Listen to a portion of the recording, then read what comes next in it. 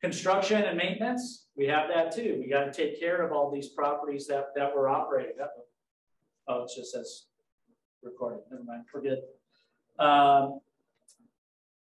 Business development. Again, if you're a people person, you want to kind of be in sales. There's absolutely some of that too. We got to gain new clients from a fee management standpoint. And if none of that interests you and you just want to make money without doing much, it's a great passive investment. And we'll talk about that today. And I know from the other classes, by show of hands, and I'm sorry I can't see everyone on Zoom, but for those of you that are here, how many certificate classes have you been to? One was required. Have you been to, if one other than this? One, and if you've been to all, I think this is the third. Anyone been to the last two? Oh, fourth. Thank you. Anyone been to all three so far prior to me? All right, so just a few. All right, good. So the nice thing is, hopefully there'll be some overlap. So I might, I know Anthony was first with the principles of real estate. So I might go back. In fact, I stole Anthony's slide if you remember. I have a couple of his slides in here, not to go over in detail, but just to review. So it'll give you a second look at it if you haven't seen it before. So bottom line with this conversation today, and hopefully this certificate class or process in general, it covers a lot of different interests, right? So probably some point of what we just went over is gonna grab your attention and is why you're here today. So that's the definition of asset and property management. That's what we're going to be talking about today. And before I did that, it's always nice if you're going to sit and listen to someone for as long as we are today. It might be nice to know who the heck you're talking to. So I'll start with the pictures because I'm more of a picture guy. That's my beautiful wife, Amy, and our 3 kids. And that was a little trip to Hawaii this past summer. What can I say? Background. I mean, we're going to talk about a lot of stuff today.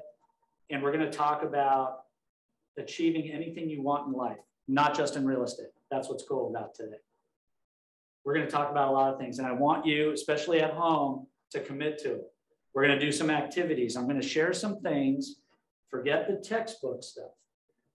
If I were you, right, back when I went here, as you can see here, I graduated in 01.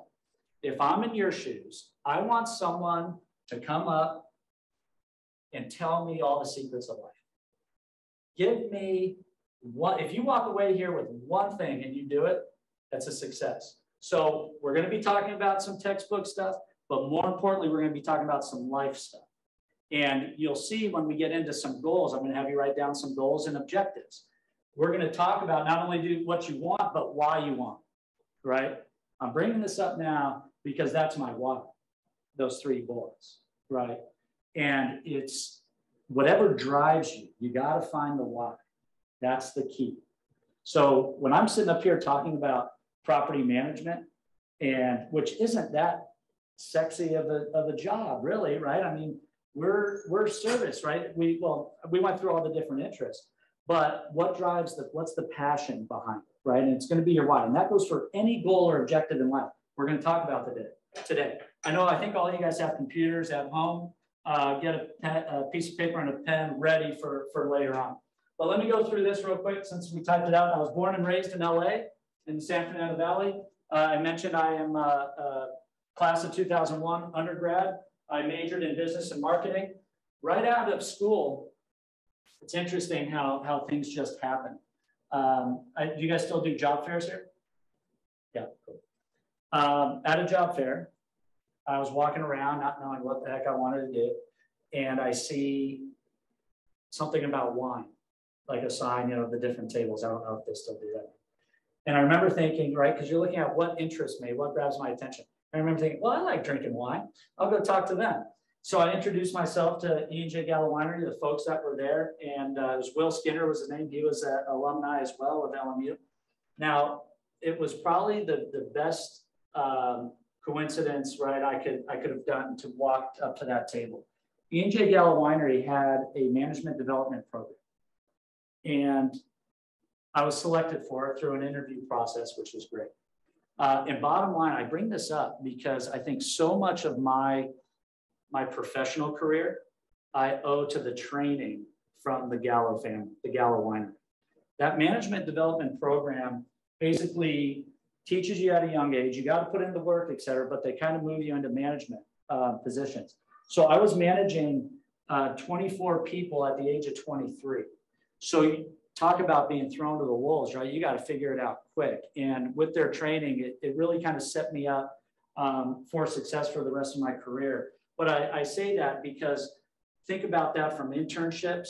Don't think about necessarily the pay. Think about, is someone going to be there to help you learn the training that you can get? Because you could take that in any industry and apply it to other jobs that you might go after, when you graduate. From the Gallo Winery, so to give you an idea, I went from LA manager, they moved me to Las Vegas. Could you imagine that? I ran the state of Nevada for the winery, so I managed 3 distributorships now. And then after 5 years, I think I got a little bored with it. I jumped over to medical device sales.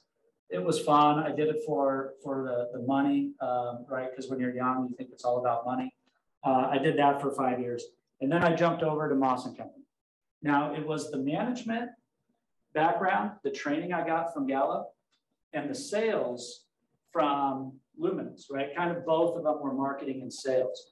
So when I went over to Moss & Company, I joined that firm, this firm that I'm still with, as a business development guy, the sales guy. It was a company that's been around since 1960. At the time, they were 4,000, just under 4,000 apartments under management. And I come over as a salesperson, and in year 1, brought in 0 business. Year 1, I was like, oh, this is tough, right? But like anything, you got to learn the product, et cetera. Long story short, long story longer, 5 years later, we were over 10,000 units. And today we have almost 14,000 units under management, apartments in greater Los Angeles.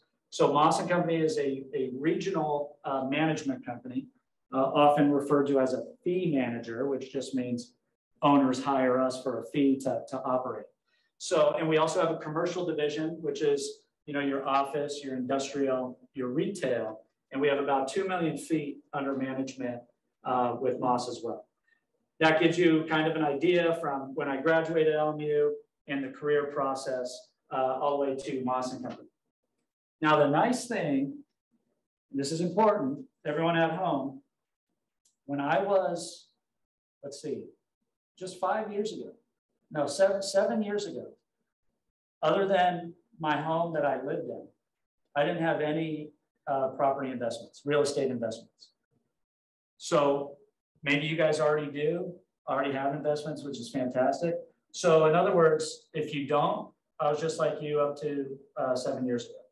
I got into my first property in Hollywood, and an 8-unit property, and it's scary, right? When you're finally jumping in to an investment property. That was the first property, and everyone around me said, as we're doing due diligence, walking through, right, making sure everything's okay. Everyone around me that I knew said, don't do it. Don't do it. In other words, got to take some risks sometimes, right? People around you have your best interest at heart. There's no doubt. But there's something called fear.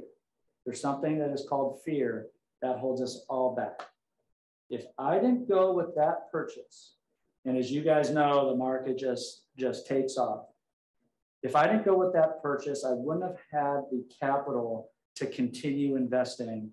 And today, which we're going to get into some goal writing, I'm an investor or own 9 properties. So not necessarily I own them by myself, but I invest with our clients, which is great.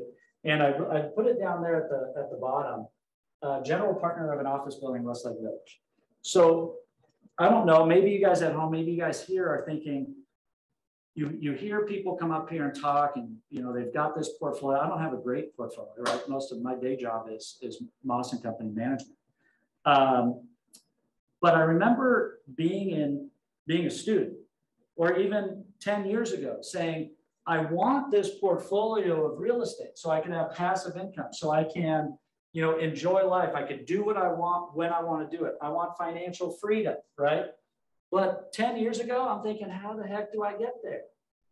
right? And maybe that's going through your mind. So just understand, everybody goes through it. Question? Question is, how much money did you start your first investment? Is there like a How much money did you start your first investment? Very good. Great question. I had $200,000 to put in the deal. I needed $500,000. The property cost $1.1 million. It was 8 units, believe it or not. So that gives you an idea. It was, what the market has done since. I had to go around and borrow money to get the deal done. I had to ask friends and family. Guess who gave me money? I think it was my parents. I said, Mom and Dad, I've got a great deal. I'm going to buy this thing, right? We'll fix it up. We'll refinance. It'll be a great investment. Come make money with me. My dad goes, you're out of your mind. We're not in, right? I'm going, holy smokes. I thought that would be like, help me out, somebody, right? The person that I got $100,000 from my mother-in-law, God bless her, right? She had faith in me. No one else did. And then check this out. To close the deal, I had to go to one of the partners named Ron Tamkin, who had a credit line because he's got a huge portfolio. And I said, Ron, I need to close on this deal. I'll lose my earnest money, my deposit money. And he let me use his credit line to close the deal. And since refinancing, I gave him back. But that's how it was. That's how the first deal is always the hardest deal, but there's capital out there. And it's just a matter of talking about it. Knowing what you want, having clarity on what you want, and it's amazing. You write it down, which is what we're going to do today. Your brain is a powerful thing. You will find it.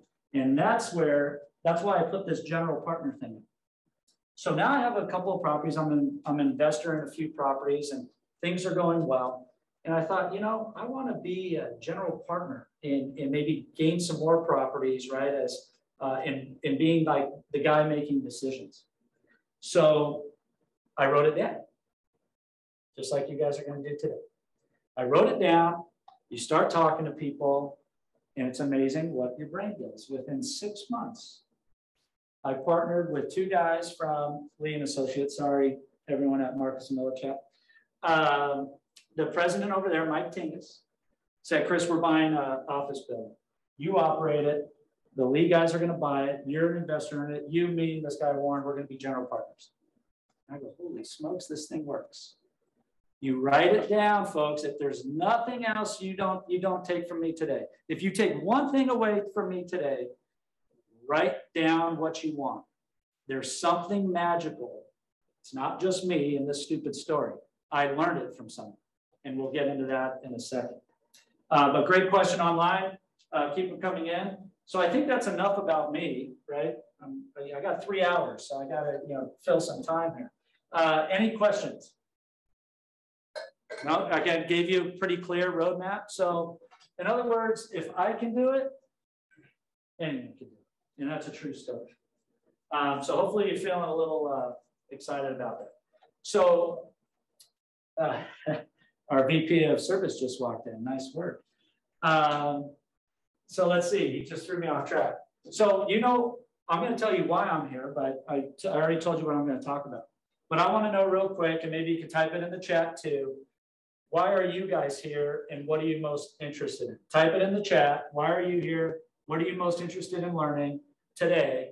And maybe anyone here can just put a hand up and answer. I know why Brian back there is here. He wants to just make fun of me later after 3 hours of teaching. Come on, don't make me call on you. Yes, sir. I mean, real estate is a great way to make money, invest, and I want to learn more about it. Where did I go to college? Fantastic. So an investment. He's here to learn more about real estate and investing in real estate. Great. Yeah, I'm here because I don't want to wake up when I'm 55 and realize that I've just spent half my life working for a company only to retire and live off of like $40,000 a year off of 401k. So I think real estate's the best way to do it. Financial freedom, it sounds like. Retirement, passive investment. I see a lot of nods, so yeah, go ahead. Yeah, I was going to say that, like passive investment, but also trying to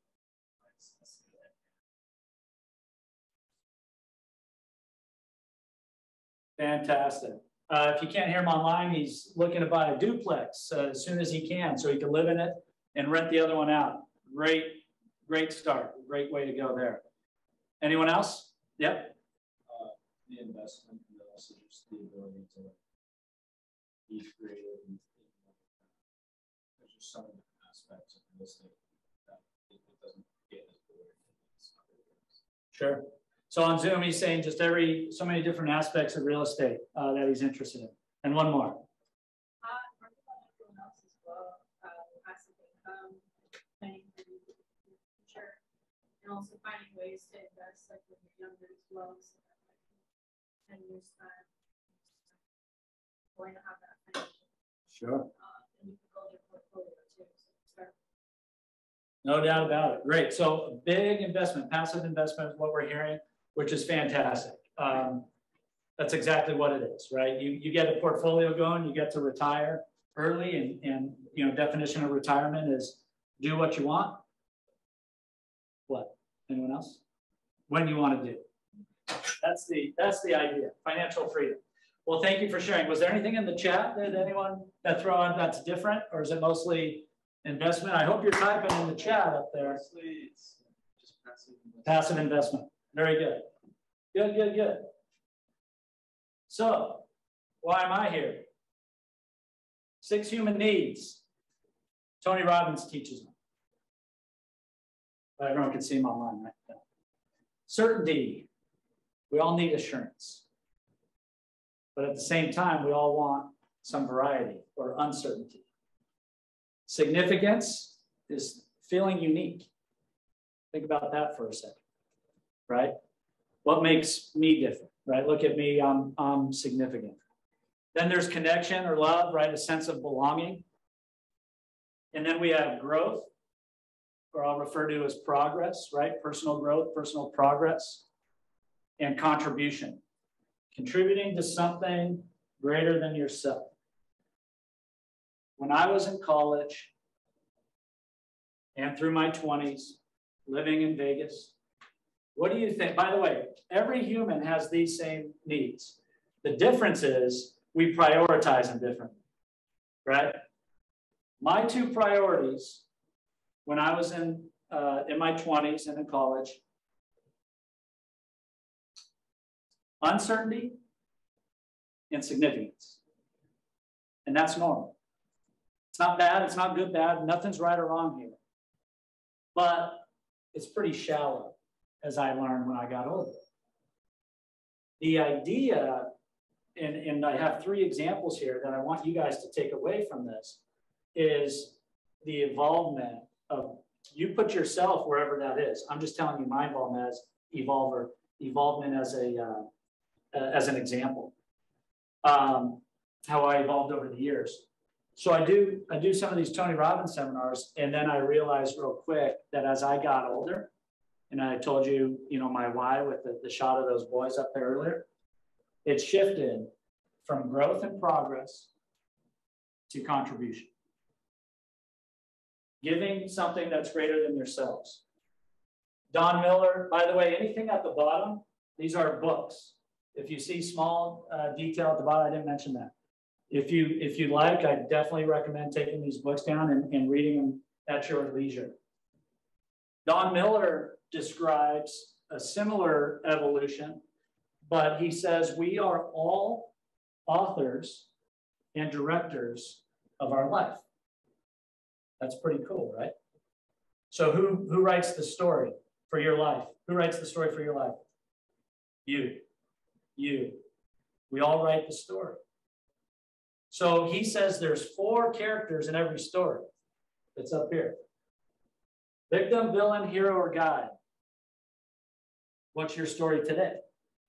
My story when I was in my 20s, I wanted to be the hero. Today, I want to be the guide. You could see how that evolves. None of this is right or wrong. I just thought it was amazing reading about it.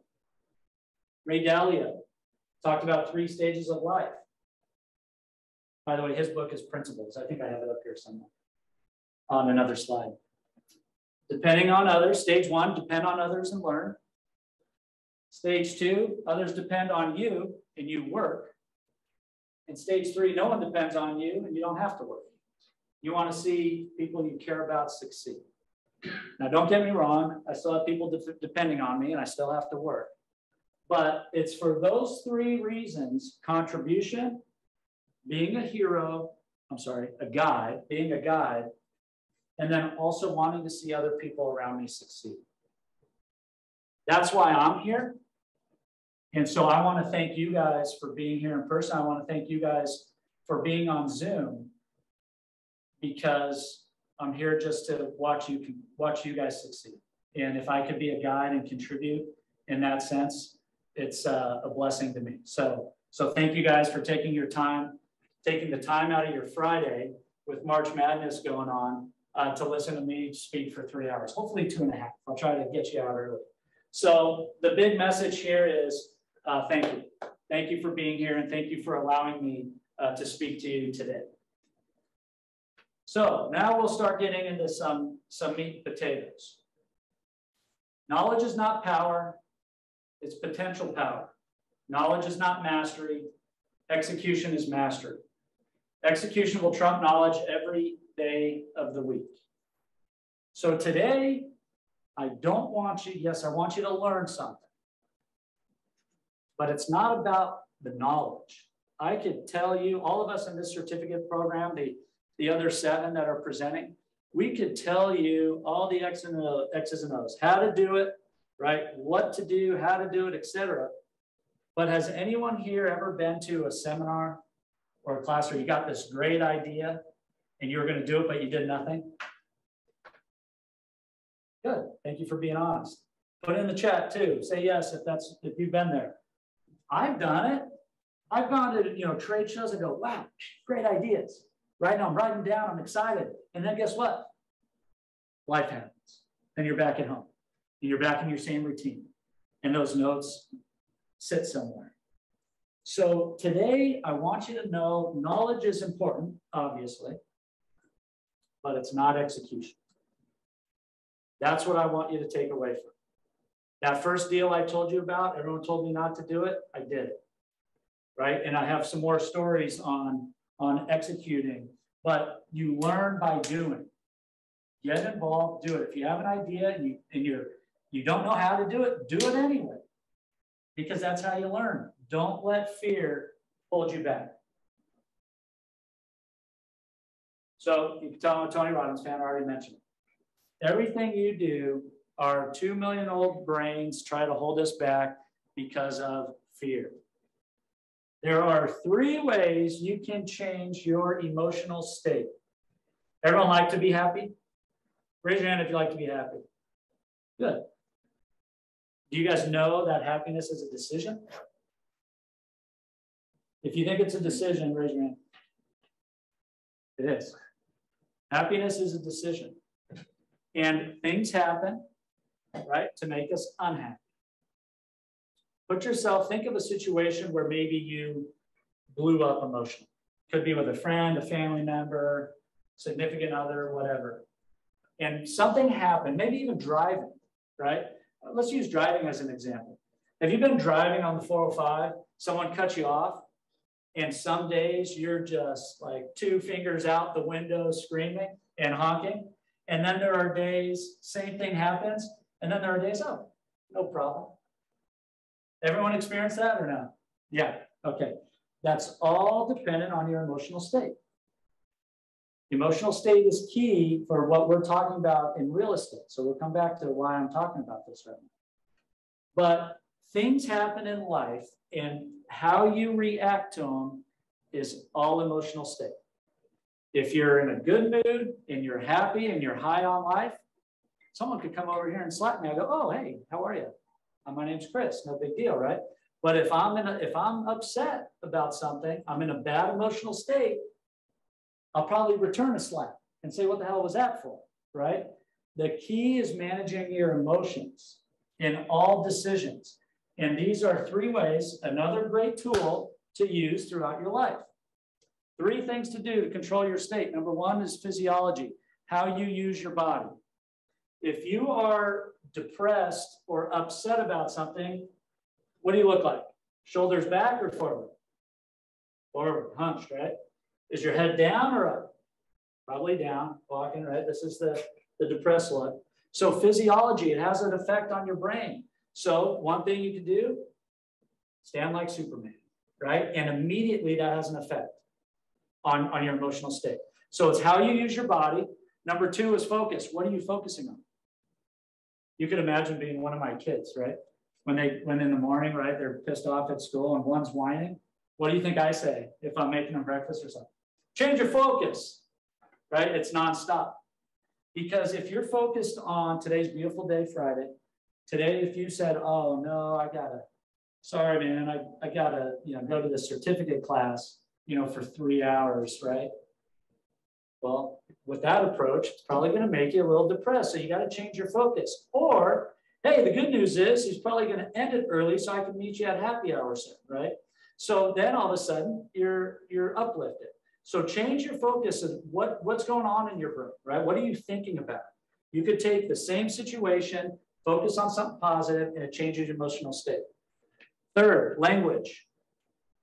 If I say, how you doing? I have a rule at my house for all 3 kids, but my 8-year-old has the toughest time with it. I'll say, how was school today? What do you think? He says, good. I go, good. The hell is that? And he goes, outstanding, Dad, right? So the answer is outstanding. You change your language. If just by your use of your body, your focus, and how you use your language will change your emotional state. That's going to be key in managing people, making decisions. Can you do a real estate deal by yourself? No. So do you think your partners or any vendors are going to want to deal with a bad emotional state? No. That good emotional state will be a magnet. People will want to do business with you. Keep emotional state in mind. It's like a muscle. You got to practice it. It's not just something you say once and see it. If you practice this, it's a game changer. It's a life changer in everything you do. Now, what I'd like to do is pull out a piece of paper, or if you're taking notes on your computer, I would love for you, we're going to take a couple of minutes. Perfection is not an option. Perfection is an excuse not to do something, right? Perfection will hold you up. We're going to write down everything you want in life. That's pretty broad, right? If you're typing, don't stop typing. If you're writing, don't stop writing. It could be anything. It could be significant other who you want to attract. It could be money. We talked about investments. Let's talk about what are some money goals. What is it that you want, right? Is it private jet? There's no limits here. So type away. You want to take vacations on a private jet? You want to have your own yacht, a boat? You want to go fishing? Maybe a dream vacation? Maybe buying your first duplex? Type away. I'll give you a couple of minutes. No right or wrong answers. I'm not going to ask you to share your notes. This is for you.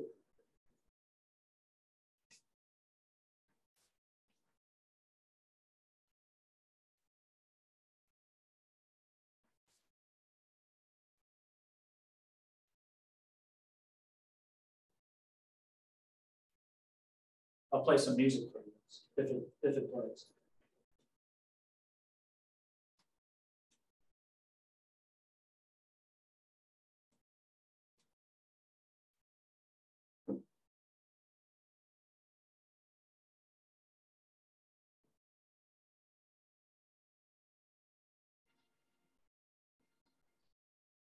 Where are the places that you want to visit? Who do you want to visit with? Who do you want to take on those vacations?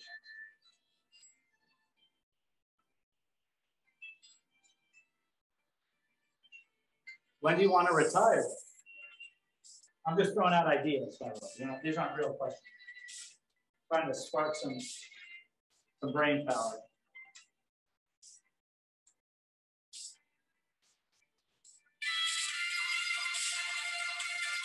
When are you going to buy your first home or your second home? What's your first investment deal? Or maybe your second or your third if you already have your first.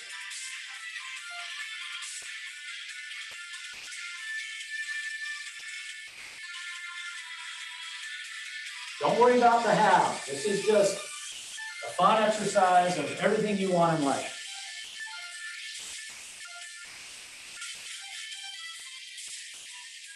How much money do you want on a monthly basis coming from your passive income of real estate?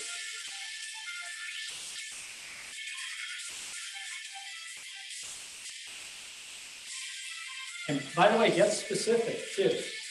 You know, if the first deal is a duplex, where is it located? How many units if it's an apartment building?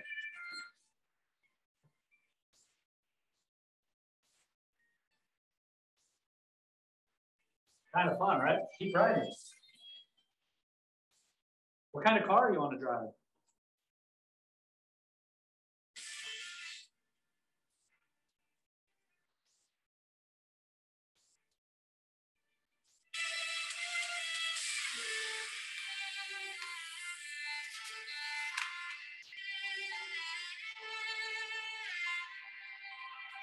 All right. You guys enjoy that exercise? I know some of you are sending emails, not texting friends. Okay, so in the chat, and anyone here, throw out one example of maybe that you wrote down. Could be anything. Remember, my example was I wrote down I wanted to be a general partner on a building. That was one of the things that I did, and it came true. Nobody? Is there anything in the chat? Independence. Great. Financial freedom. Sure. Anyone else? Did anyone want to fly on a private jet? Did anyone take a cool vacation somewhere?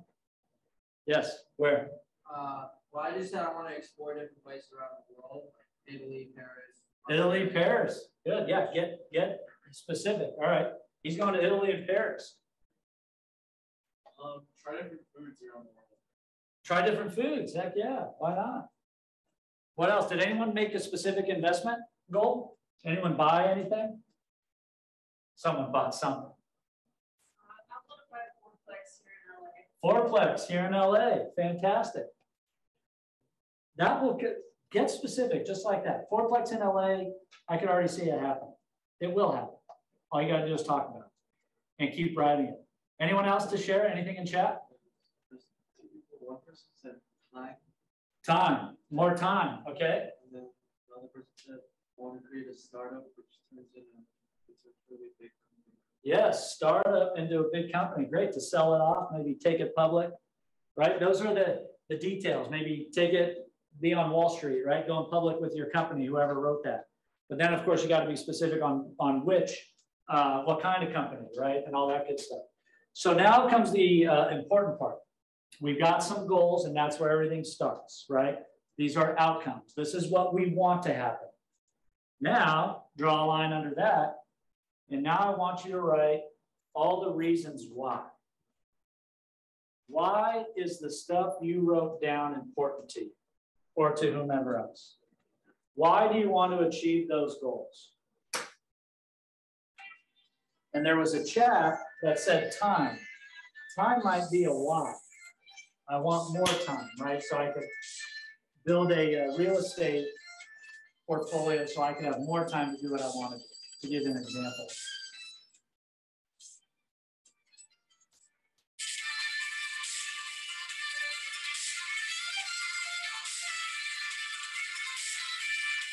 Why do you want, who do you want to take the foods around the world with? Is that important? Is it for yourself? Is it for someone else?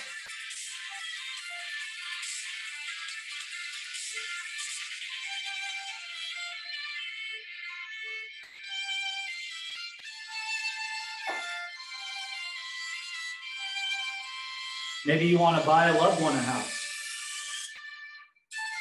or a car. So in that case, it would be for them.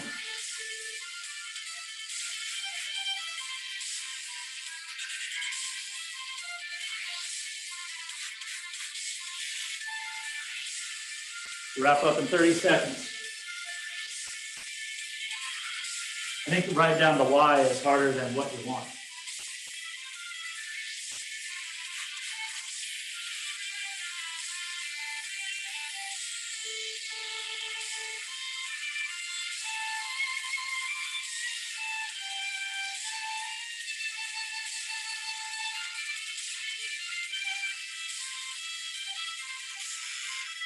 So we do this exercise on our management retreats. And it's really cool to see your notes. For those of you who keep journals, keep it going. If you don't, buy a journal so you have a place to go back to your notes. But it's really cool to go back a year, what you wrote down, and see what you achieved within that year and see how that changes the following year with your new objectives. Anyone want to share a why? Maybe put in the chat why you wrote down, the reasons behind it. We'll just take a couple of shares live if you don't mind. Anyone want to share why what they wrote down is important? Why you want that stuff? I said I want to help other people, whether or not I actually know that person. Good. Contribution. There you go. Leave a legacy. Leave a legacy. Great. Being able to retire and keep going. So like the reason why is just to find something I'm truly passionate about. Good, good. So back to retirement as investment. Fantastic. Anything on chat? This one was just what other people spend like money on children in need for bigger problems, and another one was give So there are children in need, help homelessness, entrepreneurs and tackle on bigger problems. tackle bigger problems. Good. We got volunteer in the back. Give back to the parents. Awesome. Awesome. The more specific you can get, right, the better the desire, right? And that's what we're aiming for here. So I'll share one. And so why are we doing this, by the way? Because remember we talked about execution. Execution depends on your why. Everybody's the same. But the person that gets up at 5 in the morning to work out is just because they have a little bit more desire than the next. So we all have it. We just need to find it. And that's the challenge. I'll give you one quick example. And this goes back to Don Miller's book, The Storytelling, which kind of brings it all together. We all have our own multiple stories in our life. It's living that story, right? If you define yourself as a guide or hero, what have you, and in that story, you're going to behave. That's going to drive your behavior. So one of my stories or identities that I came up with is I want to be super dad, a super dad to my 3 boys. If you're going to be a super dad, how the hell do you have to behave? Not much room for error, is there? A, courage, right? Brave. Better go work out. Maybe I could use a little more of that, but right. It really changes. It's a guide to how you behave because it's your identity. And it's the desire to be a super dad that drives me to do the things I do on a daily basis. And that becomes our values, right? And our principles, right? If I do this, are my kids going to be proud as that super dad? Probably not. All right, we better not do that. So it's that desire that will drive execution. So I don't expect you guys to figure that out today, but I just gave you the outline of writing down your goals, your outcomes, coming up with the why. Because if the why is strong enough, you'll figure out the how. Make sense? All right. Moving on. You're like, okay, is this psychology or real estate? Asset classes. So these are some different investment classes, right? Financial vehicles, stocks, bonds, right? Fixed income. And then you have alternatives. Who invests in cryptocurrency? I know everyone does, right? Chat, do you invest? Put in the chat box if you invest in cryptocurrency. I've been burned so many times on Bitcoin, I said, screw it. And then there's so many different ones, right? And it's a fear of missing out. Remember, fear drives you. Fear will drive you to act too. And so I learned my lesson. I'm done with crypto. And then you have art, and then of course, real estate is another alternative. That's what we're talking about today. So here is one of Anthony's slides. Why real estate? You guys already saw this in the principles class. Well, I just want to focus on 3. Number 1, direct control over the investment. I love real estate as an investment because you have some control, especially as the operator, right? As from a property management standpoint, you have a lot of control. Do you have control in the stock you buy? Unless you know Elon. Hey, Elon, what's going on with production? Do I need to come over there and try to hit numbers this quarter? No. You buy stock and you hope it goes up, right? In real estate, you have control. You have control over the operation, and that's what we're talking about today. You don't have control over pandemics, political effects, right? Any local jurisdiction on an investment. You don't have really supply-demand control, right? Everyone says location, location, location. LA is going to be different than Bakersfield, which will be different from Phoenix, et cetera. So there are some external factors, but the single greatest thing about a real estate investment, especially multifamily, is that you have an element of control. The more control you have, I mean, we're all control freaks, right? We're humans. It's great. If you're going to give someone money, you want to have control over it. Or if you invest in something, you want to have control over it. Now, as Anthony mentioned, there's 2 disadvantages, or there's 2 disadvantages I want to discuss that are highlighted in red. Those 2 disadvantages are what we're talking about today. With a good operation, those don't become disadvantages anymore. So the first one he highlighted, well, I'll start with complexity. Managing a building is fairly simple, conceptually. It does get complex when you have laws and, city council voting things in every year, a couple times a year. And you just have to make sure you're dotting the I's and crossing the T's, right? So it just means more lawyers are involved, unfortunately, which is a greater cost, et cetera. So yes, it is complex. But as you guys know, if you have the knowledge of it, then it's easy to execute, right? Well, execution, got to execute. But if you have knowledge, then it's not complex, right? You guys all have something that maybe cryptocurrency, you could tell me what I was doing wrong, and I'd say it's too complex for me, and you'd say, no, it's actually kind of easy, right? And that's based on your expertise. So similarly, from an operations standpoint, it's not that complex. Management burden, though. Who wants to try to define? I wish Anthony was here. Is Anthony on Zoom? Anthony, if you're on Zoom, why don't you type in the definition of management burden? What do you guys think it was from his class? Go ahead and say it. It's like tenants having to pay rent. Pain in the ass? Yeah, that's a management burden. You know what else is a burden? Getting a call in the middle of the night. Waking you up, right? 2 in the morning, I got a plumbing issue, right? Could you imagine how many emergency calls there are across 14,000 units in LA? A lot. Fortunately, I don't get them all. I do get some. Management burden. And to give you an idea of management burden, anything in chat? Did Anthony, is Anthony not there? Someone said taking care of repairs. Taking care of repairs, that's right. It's a 24/7 job in operation. And that's why Anthony put it up there as management burden. I've got a little video that's coming on next that will kind of describe what a management burden is. Now, this is this was pre-COVID. The people on the video are 2 employees of Moss & Company. They put this together for one of our holiday parties to show to the rest of the group. And by the way, the funny thing about it, everything in here, they're like actors, filmmakers, right? So they put this together. Everything in this skit actually happened within our company. Enjoy. Hopefully it plays.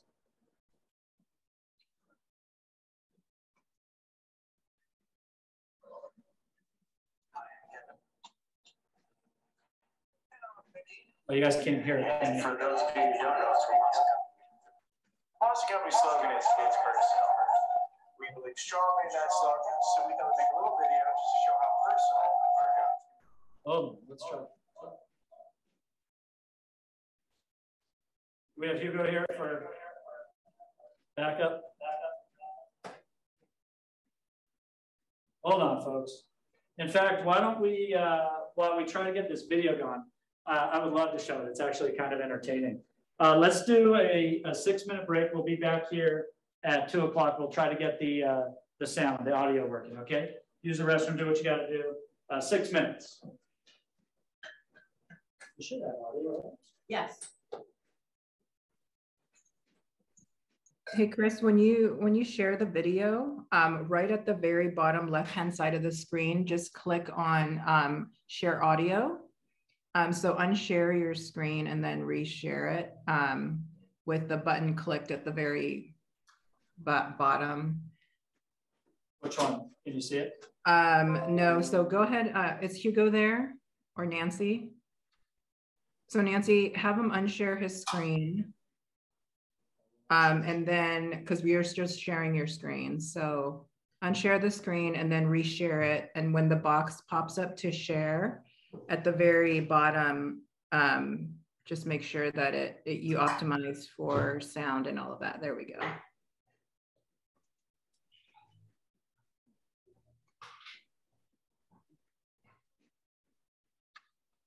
And then maybe make it bigger.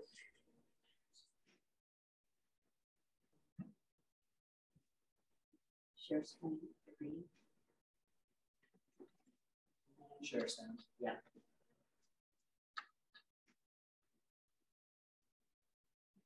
And do you think we could get the audio in the room or no? Or will it come on in the room, you think? Oh, right. Turn this up. No, because you're sharing from your computer, so it should work. All right, well, should we try it real quick? Sure.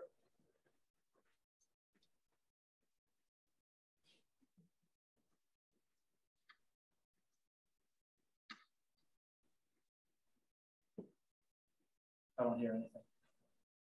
This is, oh, and you haven't shared it. Oh, I'm not trying to, I have to share it to get. Yeah, so try sharing it. Got it.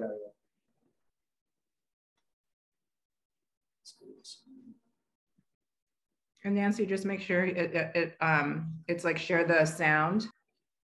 Right. Whoops. Okay. So we want to go to Zoom. And then share screen. Sound. And then click on the one that you want to share, the video. Yep. Share.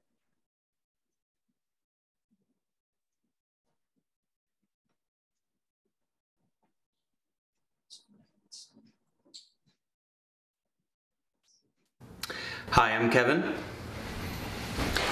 And I'm Mickey. And for those of you Better. Okay, thank you. Could you hear that one?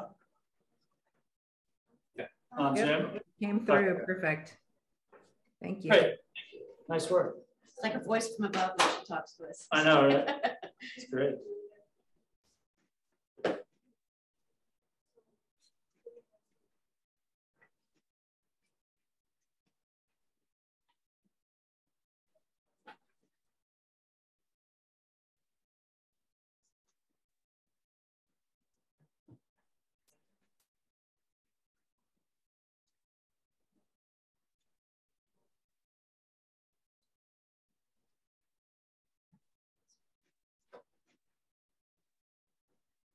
Chris, do you have the questions and the QR code embedded in the?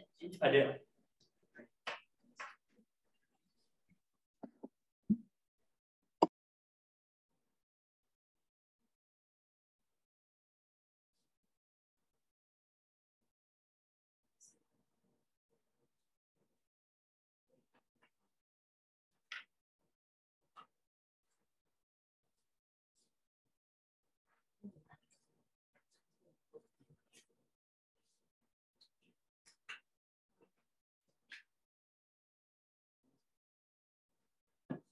Really?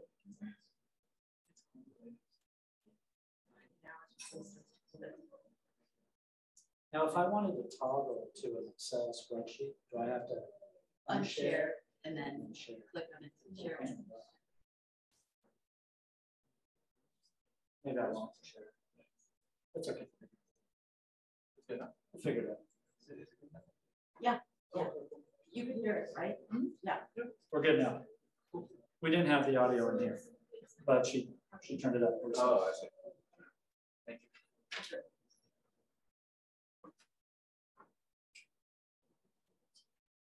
Yes.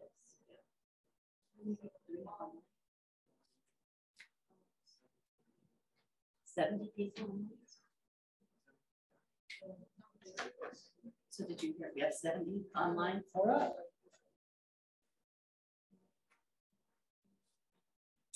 Only 30 of them left. Yeah. All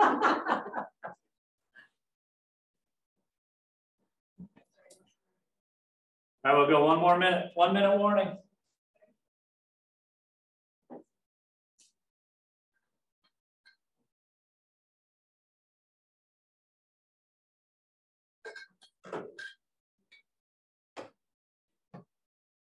Did your colleague leave?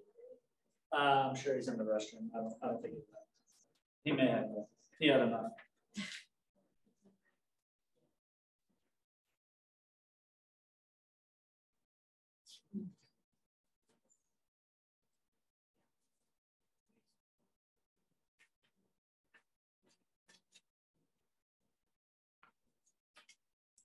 All right, we all set? Everyone online? Throw in the chat if you're ready online. Here is the video that we were trying to show. Hi, I'm Kevin. And I'm Mickey. And for those of you who don't know us, we're Moss & Company managers. Moss & Company's slogan is, "It's personal." We believe strongly in that slogan, so we thought we'd make a little video just to show how personal our jobs can be.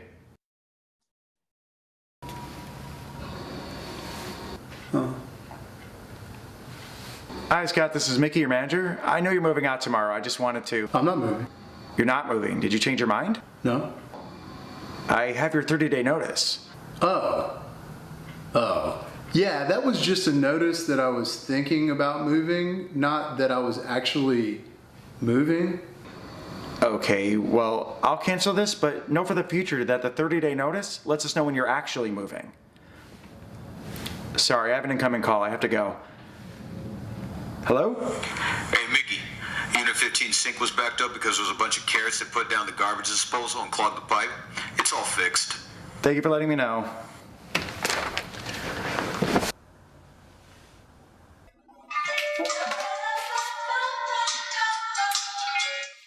Hello. Hi, Stacy. How are you? I'm fan-flippin-tastic, thank you. What's up? Did you cook with a lot of carrots recently? Absolutely. I was making 3 giant carrot cakes. My grandmother's recipe. Wow, I bet it tastes amazing. The thing is, did you put the carrot scrapings down the garbage disposal? I sure did. Well, I know they're biodegradable, so it's not gonna be a problem. Actually, it was. That's what clogged your sink. Oh no, I'm so sorry. It won't happen again. I appreciate that. Just remember, you shouldn't put anything down the garbage disposal. It's more for the loose scraps that come off your plates as you're doing your dishes. Have a good day. Okay, bye. Remember, we don't have any guest parking, so your parking spaces are numbers 13 and 14. Thank you so much. Welcome home.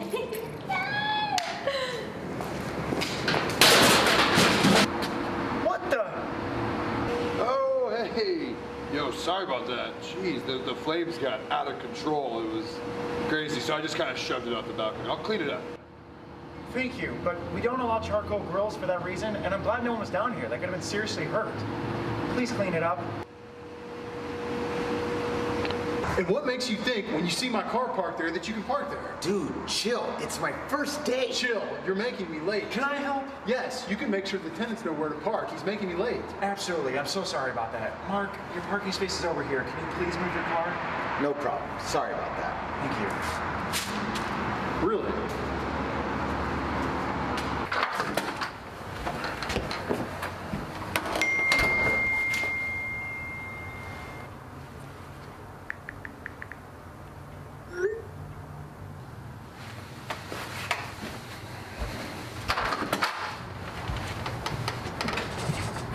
Here you go.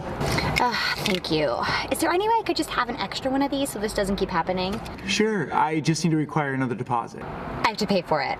That seems ridiculous. I pay rent to have a spot in the garage, so maybe you could just give me an extra remote. please? Sorry, I still need to require a deposit. It's the other tenants, right? Listen, I promise I won't tell them a thing. You can trust me. I still need to require a deposit. Fine.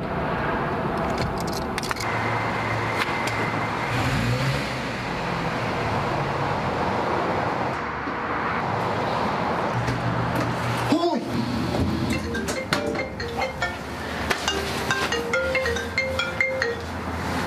Thank you for calling the Laurel Canyon Apartments, professionally managed by Moss & Company. This is Mickey speaking. How may I help you? Yeah, I'm here at the apartments and I'd like to see the unit you have available. Currently, we don't have anything available, but I'd be happy to. Well, can I at least see your showing unit? Unfortunately, we don't have a showing unit, but I can... Okay, I'm here in your lobby and I can't find your leasing office. You guys should have a lot better signage. I'm sorry, we don't have a leasing office. Oh, you don't have a leasing office? Unfortunately... Hello?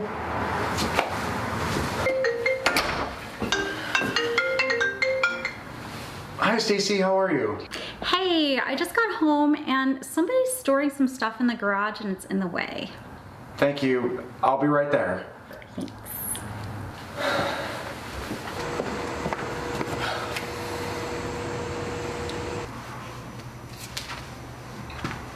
Hey, Mark, how's the moving going? Oh, good, but can we talk later? I'm just trying to get moved in and all. Do you happen to have a bunch of stuff stored in the garage by chance? Oh, is that a problem? Yeah, we don't allow storage except for in your apartment. I was just gonna leave it there till morning, but I can move it. I appreciate it. Thank you so much.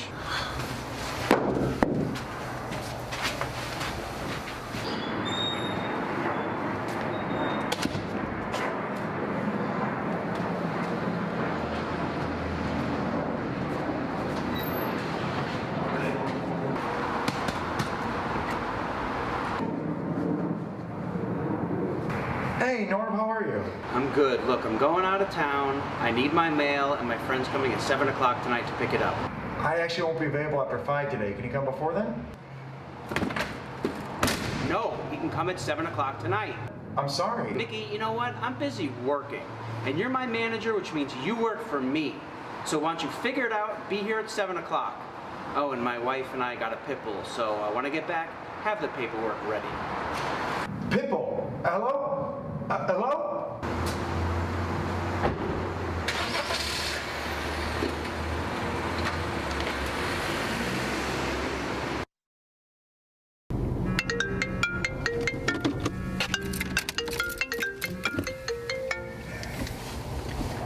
Hey, Mark, how's the moving going? Good. I just want to let you know that our upstairs patio door needs to be repaired. Is something wrong? Well, we locked ourselves out. We saw you leave, so we had to kick the door in. You kicked the door in? Yeah. And because it's a security issue, can you please send with someone today? Ask about a hotel. Oh, yeah, but you know what? If you want, you can just put us up in a hotel room for safety. I'll give maintenance a call to have them come over and secure it, but I'm gonna have to charge this to your ledger. What, you're going to charge us? But you weren't here. We had no choice. I'm sorry, Mark, but you could have called me or a locksmith. I will try to have maintenance take care of it so keep the cost down. I guess we could talk about this later. I really think you're going to come around. I'd be happy to. In the meantime, I'm going to go and call maintenance, okay? Thanks. Cheers. Skirt, blouse, go. Fine.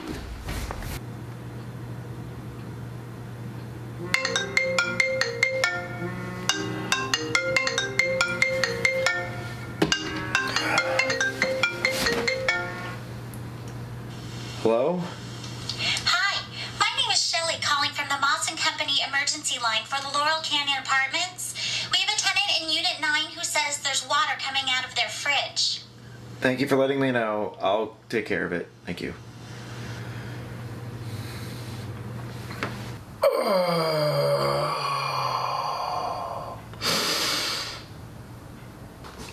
Oh, yeah.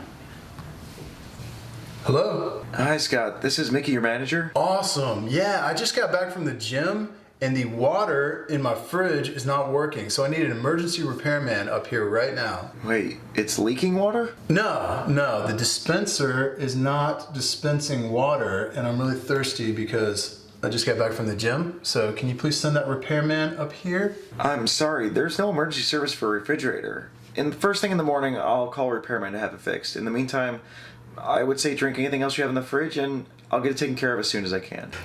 I don't have anything else in the fridge. I'm really thirsty. I just got back from the gym, and if I buy more water, is Moss going to reimburse me? I'm sorry, we won't be. Unfortunately, there's nothing more I can do until the morning. Well, we'll definitely be talking in the morning, bro. I'd be happy to talk in the morning. Thank you. I said holiday theme, but This is holiday I theme. meant professional. As you can see, we believe in our slogan. It's personal. Pretty funny, right? I think that's the management burden that Anthony was referring to. And I thought that was a funny little thing they put together I'd share with you, because that's exactly what sometimes, right? Fortunately not every day, but that could happen in multifamily operation. Here, obviously, the main objective, right? This one you might want to memorize. The asset and property management is just that, to maximize value. Now, as an owner, you might want to maximize cash flow. You might want to maximize value, right? The value of the sale, if you're planning on selling it, short-term hold, right? It's all big focus on value versus cash flow. That just basically means maybe you're going to put a little more investment in the property to increase the rents. So when you sell it, you're maximizing its value. But that's the key to any operation. Anything we do as a property manager, our goal is to maximize the value of that property. Here was another slide from Anthony, just as a quick review of cap rates, because when we talk about maximizing value, we got to understand what is value. And as you can see here from the principles session, property value equals NOI divided by cap rates, right? So remember that. Do you guys recall that from the class, what is a cap rate, et cetera? This was another slide defining cap rates. Cap rates, as far as I think we need to be concerned with, it's an external influence. So this is what Anthony shared with us in the first class. The lower the cap rate, the higher someone is willing to pay. Therefore, right, its location, Manhattan Beach, you're not going to get a great return, cash on cash return with these cap rates. So the lower the cap rate, the higher the value of the property. Do we have control of this as an operator? Do we have control of cap rates? No, external. That is given us by the market, by the neighborhood.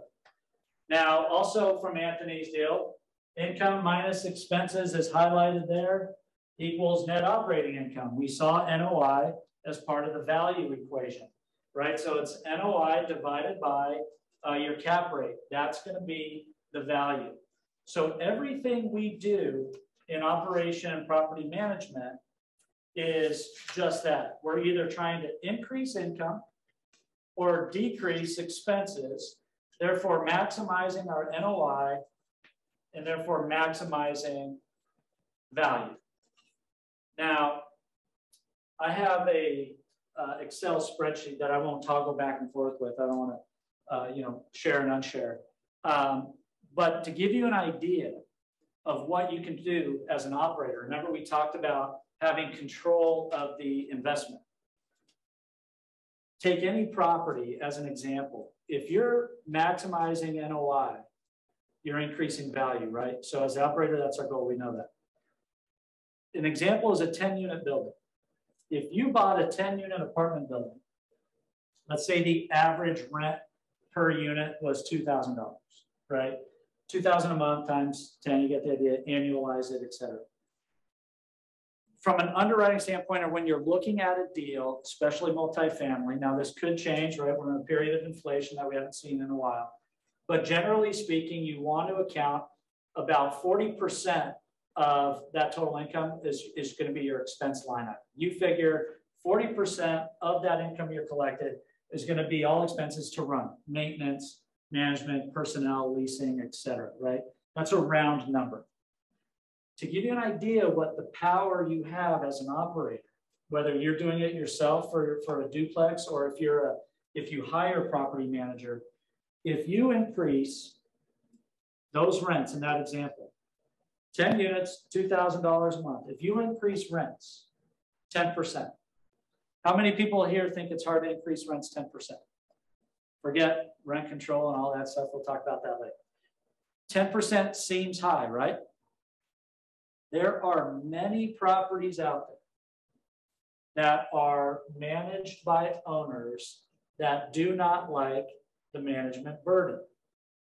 So what does that mean? Can you imagine if you have a property 30 minutes away, you own it, it's 10 units, and somebody's moving out? What do you do as an owner when you get a notice?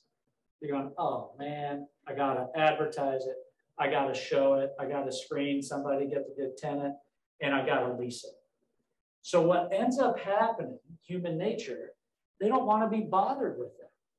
So you will be surprised that a lot of owner manager, that's a term that you'll hear in the real estate world. It means the owner is managing it. There are many owner managed buildings out there that are under rented. And what I mean by that, they're not getting the top dollar of the market. Why? Because of the management burden. It's a pain in the ass. So that means, so in that example, if you find the right building, they're 10% under market. They may or may not know it. They may know it and not care, but they're done with it. They're selling it, and you get to find it as the investor. And you're going to buy that building. There are rent control laws. I'm happy when we get into Q&A, we'll dive into rent control, anything you guys want. We're just kind of keeping it a high level here. So throw rent control out for a second. If you buy that thing and you're able to, when they move out or right away, if you're able to increase it 5%, but let's say after a year, you're able to increase it 10%. Some stats, when we take over a property of an owner managed building, just to put things in perspective, will increase rents after 12 months, 13%. So what does that mean to value? In that example, 10 units, 2,000 units, blah, blah, blah, 10% increase in rental income is equivalent to $360,000 of value. So just like that in a year, you can make by doing nothing else. That's all internal, right? It's not external. It's assuming cap rates don't go crazy, but from an external standpoint, nothing changes. It's just better operation. You just increase the value of that property by $300,000, over $300,000. When you multiply that by bigger buildings, get into a 50-unit building or a 100-unit building, that's where all the big institutional money is. In a 100-unit building, it's over $1.8 million. Or is that 50? I have it in the Excel. But you get the idea, the element of control on the rental income. Maximizing income, you are making just a small percentage on the income. You're making a big difference from a value standpoint. And that's the name of the game. This has been the play for real estate investors in Los Angeles for the last 10 years. They call it value add. They buy something, 60s, 70s, that's probably poorly managed or poorly run, or maybe they just didn't, keep it up. So there's a lot of deferred maintenance. Investors come in, buy this stuff. They redo the common areas. They're renovating the units, and they're getting upwards of 30 or 40% higher rents on the new units versus what they bought it at. So you get the idea. There's a lot of money being made. It's been happening for the last 10 years. So it's great that the institutions are doing that, right? You're saying, okay, that's a 100-unit building. Well, how do I get started in that? I'm not going to certainly start with 100 units. I don't blame you.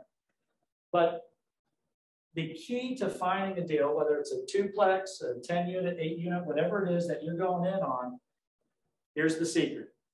You want to find a good deal? Find one that's poorly operated. And it's hard to find one that's poorly operated because you got to get into the financials. But when something's on sale, guys, CoStar, what have you, any broker, marketing piece, it's going to show you what their current rents are. And you guys will have the tools to know the area, the neighborhood, to see what the market rents are, right? And then you could see the upside, potential upside. And it all can be done and controlled with good operation. And that's how you make money fast in real estate, just by the control of the operation, increasing income in that example, or the other way is decreasing expenses. Any questions on the value formula? NOI divided by cap rates. Any questions on that? I know that's a little bit of a review. What else do I want to, no questions on that? When you maximize revenue, actually, before we move on, now on the flip side, kind of giving it more current events right now. What's happening to inflation right now? Through the roof. I read something right now, it was 7.5, high sevens.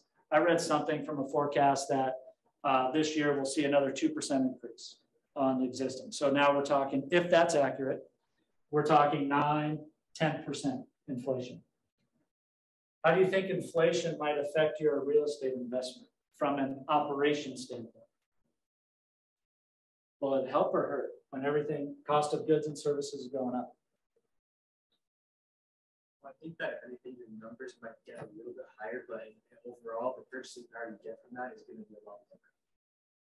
Yeah, so definitely real estate is a hedge on inflation, what you're referring to, but think of just operations. So what you said is the cost of goods and services will go up, right?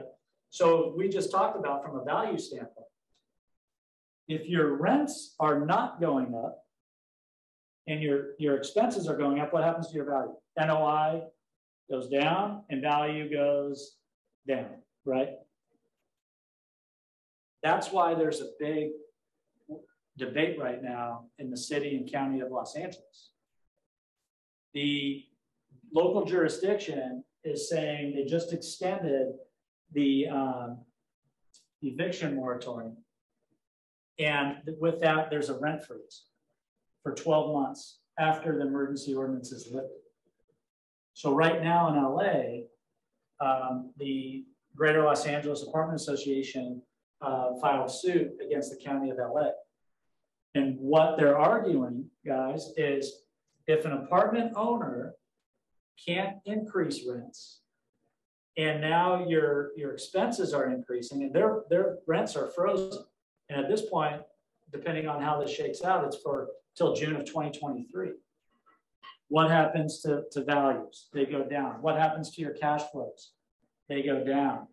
So is the local government an important thing to keep in mind where you invest? For sure. It shouldn't scare you away. Remember, we talked about fear. Don't let it scare you away from a neighborhood or a city. It just means you need to know what effects that they might have. What policies might come down that might affect your operation or your investment. And that's actually happening right now. In fact, there's a show, California Insider, that I was just in studio and they interviewed me on it. I think it's coming out tomorrow, and I know everyone's heard of California Insider. Probably nobody. It's probably a YouTube channel or something. But anyway, that's the big thing right now in our world, in the multifamily world, this lawsuit. So as the slide says, if you maximize income, minimize expenses, right, you're creating big value. And here's another great book, Raving Fans, down at the bottom. If you have and this goes across all industries, if you have a satisfied client, they will leave at their first opportunity. If you have a raving fan, they are with you for life. So keep that in mind. If you have investors, you want them to become raving fans. Any industry you go into, if you have customers, clients in apartments, you want raving fan residents, right? Great book. So I definitely recommend you guys check that out. So everything we're talking about as an operator is revenue and expenses. So, by the way, I didn't mention this. I know we're talking about more multifamily, but commercial versus residential, you guys have probably seen this in principle, but I just wanted to list it anyway. Let me know if you have any questions on that. So put it in the chat, what are different revenue streams? If we're talking about maximizing revenue in multifamily or apartments, how do you maximize revenue? What are the different revenue streams out there that you guys may or may not? We already talked about getting maximum rent, right? Or market rent. Throw it out. You can pay for parking. Parking. Good job. I think that's exactly the next thing. Ah, look at that. As if you knew. Yeah, go ahead. Laundry. Laundry. Yes, keep them coming. Anything in the chat? Here are a few. Laundry you mentioned. Pet rent. Anyone have pets? You got to pay rent for them? Right? You know what this industry, by the way, this never used to be in apartments. But just like any industry that attracts investment, a lot of money, just like in the last 12 years in LA, a lot of money came into our market from for a real estate investment standpoint. All this stuff you start, I don't want to call it nickel and diming, but it's like the airlines, right? Depending on the season, the time, the demand, you will pay a higher price, right? And then they charge you for bags. And if you want water these days, I think they're charging you for water, for a bag of peanuts, etc. So that's kind of what's happening in our world. Now, why is this relevant? If you're buying a building or investing and you're looking at the pro forma of something that you might purchase, if you know that you have all these different revenue streams, maybe the operator currently is not charging for something that you can charge for to, again, increase your value. Most are doing it now, but oddly enough, the utility bill back, some people still are not billing for them. That is called RUBS, an acronym for Utility Billing Service. And basically, if you guys are in apartments, you might know about it. Most apartment buildings are master metered, they're not sub-metered. So basically what the owner is doing is taking 80 to 90% of all water usage, right? So they cut about 10 to 20% for common area and they pay for that. But 80 to 90% is being passed through to the renter. And that would be utility bill back. When we take over our operation and we implement utility bill back, we immediately increase value for that client. Again, rent control laws, let's get in detail, but we could go over that in Q&A. But these could be gold for you guys when you're looking at investments and what to invest or what not to invest. This is upside. So this is important from an income standpoint. The other side is pretty simple, minimizing expenses. So this would be a little bit of a challenge, right? That's why I think most of the focus is on income for smaller buildings. What can you do? What upgrades can you put into a unit to get higher rents to increase the value of your property? From an expense standpoint, this is where it helps if you have a manager, a professional company with a large portfolio, right? Because your goods and services, you're pretty much going to get a better deal, economies of scale, with somebody that has 20,000 units under operation versus maybe somebody that has 200 units under operation. So this is really where Moss and Company, myself and our team, we have to differentiate ourselves here. We have to constantly look for efficiencies. We have to constantly keep our vendors in check through the bidding process, because like anyone, they get comfortable, they think we're raving fans, and next thing you know, they're charging us too much. And then they're wiped out because another vendor will save our clients money. So this is actually kind of a fun thing on the operations side, because we're always looking for efficiencies. And we'll get into it later, but because of all this money that came into real estate investment, guess what follows the money? Technology. This has been a great industry for all you tech folks out there. From we'll go through it, but you know, hands-free, everything on an app these days.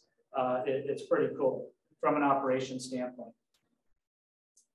Here's an important slide. 5 categories to change to make any business successful. So whether you're looking at an apartment building that we're talking about as a hypothetical example of an investment.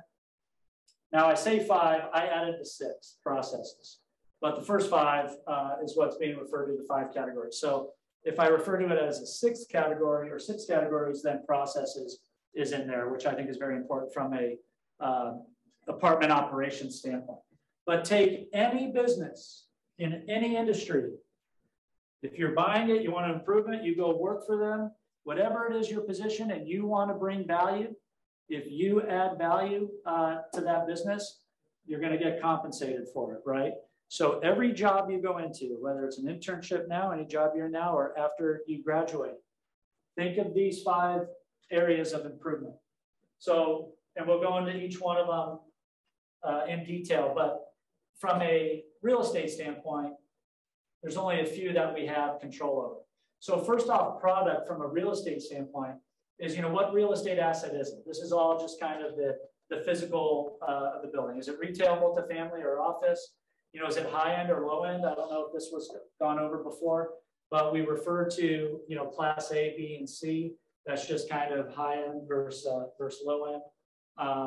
And then question at the bottom is, how much influence as an operator do you have on the product that you're buying, right? That you're looking at something, the type, the location, right? A, B, or C, yeah, you could put money into it. But if you're going to buy something, how much influence do you have on that product that you're buying at purchase? A little or none? 0? 100%? Can you change an office building into an apartment building? I guess you could, but it'll take some money, right? So bottom line is, from an operating standpoint, you don't have much influence over the type of asset it already is. How about place? Where is it physically located? That's certainly important, depending on your goals or what have you. Do you have influence as an operator on the location of the building? Yes or no? Can you pick up a building and move it? No. So you don't have influence on the place. How about price? So this goes back to our income from an operation standpoint. Now, price is obviously something we do have influence on. How do you guys think you find the price of a rent? By show of hands, how many have shopped for an apartment building? Okay. When you shop, you're probably online, right? Looking for something. Are you guys looking at price for a given area? Certainly, right? And of course, there's services and amenities and such, but you're going to know, for generally speaking, what a 1 or a 2 bedroom apartment is in Westchester or Marina Del Rey, right? When you're looking. That's how, knowing the comps, reviewing the comps, knowing the market, essentially. And this is big from an operations standpoint. If you have, when we get into KPIs, key performance, our measurements of our operation, we talk about occupancy, we talk about vacancy factors, right? We talk about income in, expenses out, et cetera. And price is a huge factor when it comes to occupancy. And do you guys think COVID had a effect on price? For sure. We have some key measurements we'll go over later. You guys will see a good illustration of what COVID did to the apartment world in LA specifically. By the way, price, it's easy to find with the internet. You guys could look up, if you're looking at a specific building, whether to live in or to purchase, Craigslist, apartments.com, anything online, you could really get to know the market. Zillow is another big one these days. Hot pads, I know there's a bunch. Promotion is another P. Promotion slash marketing. So it's understanding as an operator, once you have the building you set your price, et cetera, you need to understand who your target market is. You know, is it in Culver City next to Apple, right? Are we targeting Apple employees? Is it in Westchester, right next to LMU? Are we targeting students, et cetera? There's some buildings 55 and older, right? You're going to be targeting potential retirees, what have you. So it's understanding your target market. This goes all back to your marketing classes here at LMU. But I think the main takeaway is a good promotion brings more demand. You're just trying to get the building that you're marketing, maybe it's brand new construction. You have to get the word out, because the higher demand for your building or your vacancy, what happens to the price? Very simple, supply demand, we already know about it. The less people interested in coming to look at your vacancy, then you're gonna have to lower the price at the end of the day. So price and promotion are kind of a correlation depending what your goals are. But some of the more, I'll give you some specifics in LA. Where do you guys normally look for finding an apartment? Where have you looked in the past? Zillow. Zillow's a good one. Anyone else different? Put in the chat. Wherever you look for an apartment building, the last apartment you looked at. Apartments.com is big. They're spending a lot of money. I think they had Super Bowl commercials a couple of years ago. Okay, so if you are investing in LA, I will tell you that from a marketing standpoint, sources, the #1 source is your property website. Interesting. #2, depending on kind of class A, class C, et cetera, is either Zillow for higher end or Craigslist for a little lower end. And then you have apartments.com, which is also a big player from a lead generation standpoint. I think the important takeaway is your property needs a website. Unless it's small. If it's really small, you don't have to worry about it. But if it's larger, because what happens when you guys find, or whoever is searching for an apartment, they find something on apartments.com, Zillow, what have you, and then immediately they Google it. And then they're going to your website because they want to see more pictures. They want to probably check out some reviews, et cetera, right? Online reputation is an uphill battle in the apartment world because, like anything, most people that are pissed off are going to go online and scream about it versus the ones that are necessarily raving fans. But I think that's an important factoid that folks will want the apartment market now. They want to check you out, check out the website, check it out online before they ever make a phone call. And maybe you guys have done that. Fifth P is people. Now I know we're talking about real estate in general. So, there's a first investment that, maybe you operate it yourself, what have you, you're not dealing with people. But when you get to scale, like at Moss, with 14,000 units, we have to have the right teams in place. And this obviously is for any industry. You got to have the right people. Keep that in mind. If you guys start your own companies, you guys go join a company, check out their culture, make sure they have the same values as you, and you'll be happy, whatever industry that is. But from a real estate standpoint, if you think about why people are so important, if there's a brand new building down in Marina del Rey, and you're thinking maybe moving in there for next school year, the people you meet and show you around and lease you that apartment, is that a big factor or a small factor? Probably pretty big, right? More importantly, in LA, the average multifamily unit is less than 40 units. So when you get these smaller buildings, you don't have full-time staff, right? The operation, it just can't afford it. So then you have part-time people potentially.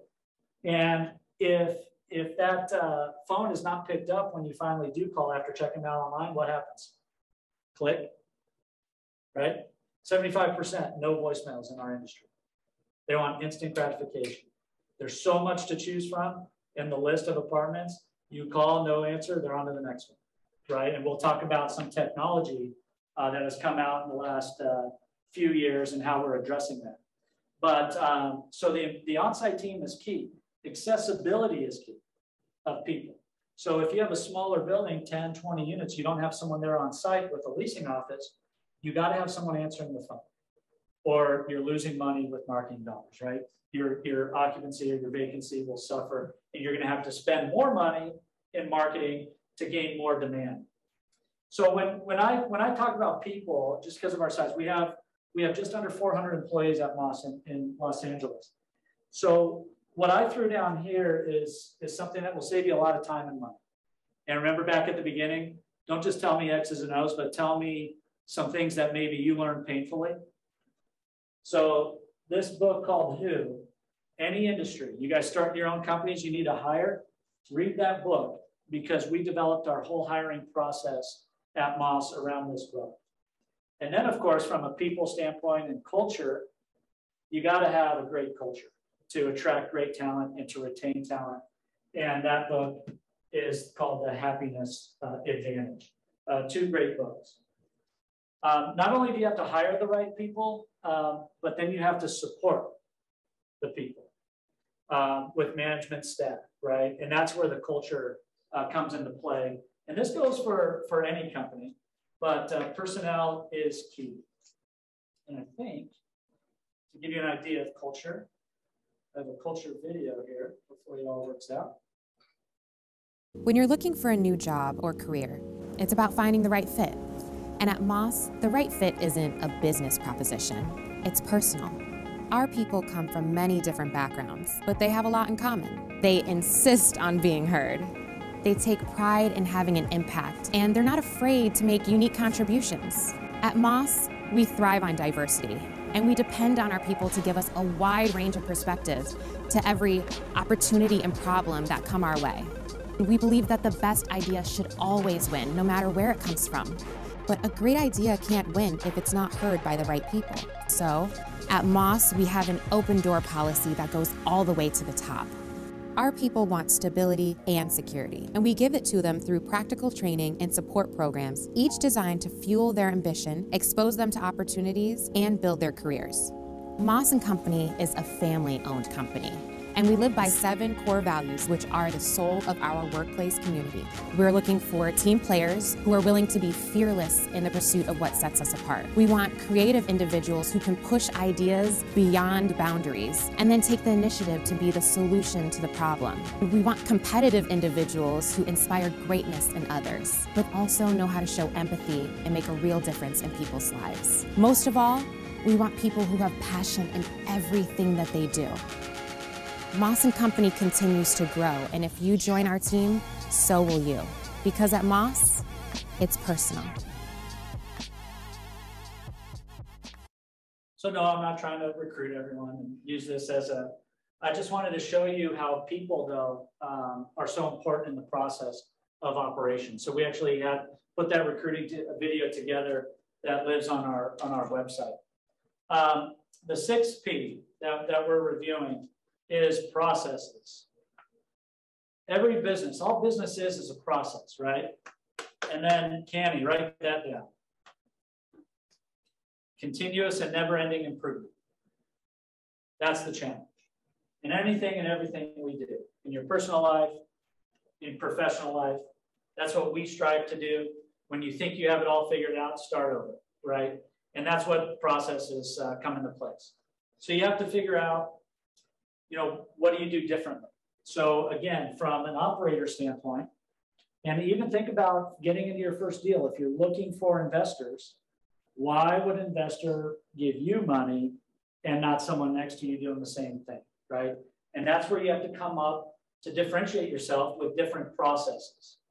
The other question is, can we do the same thing better? How can we increase efficiencies? What technology can we leverage? So we will get into technology a little later in this in the industry. But to give you an example, we just talked about accessibility and people.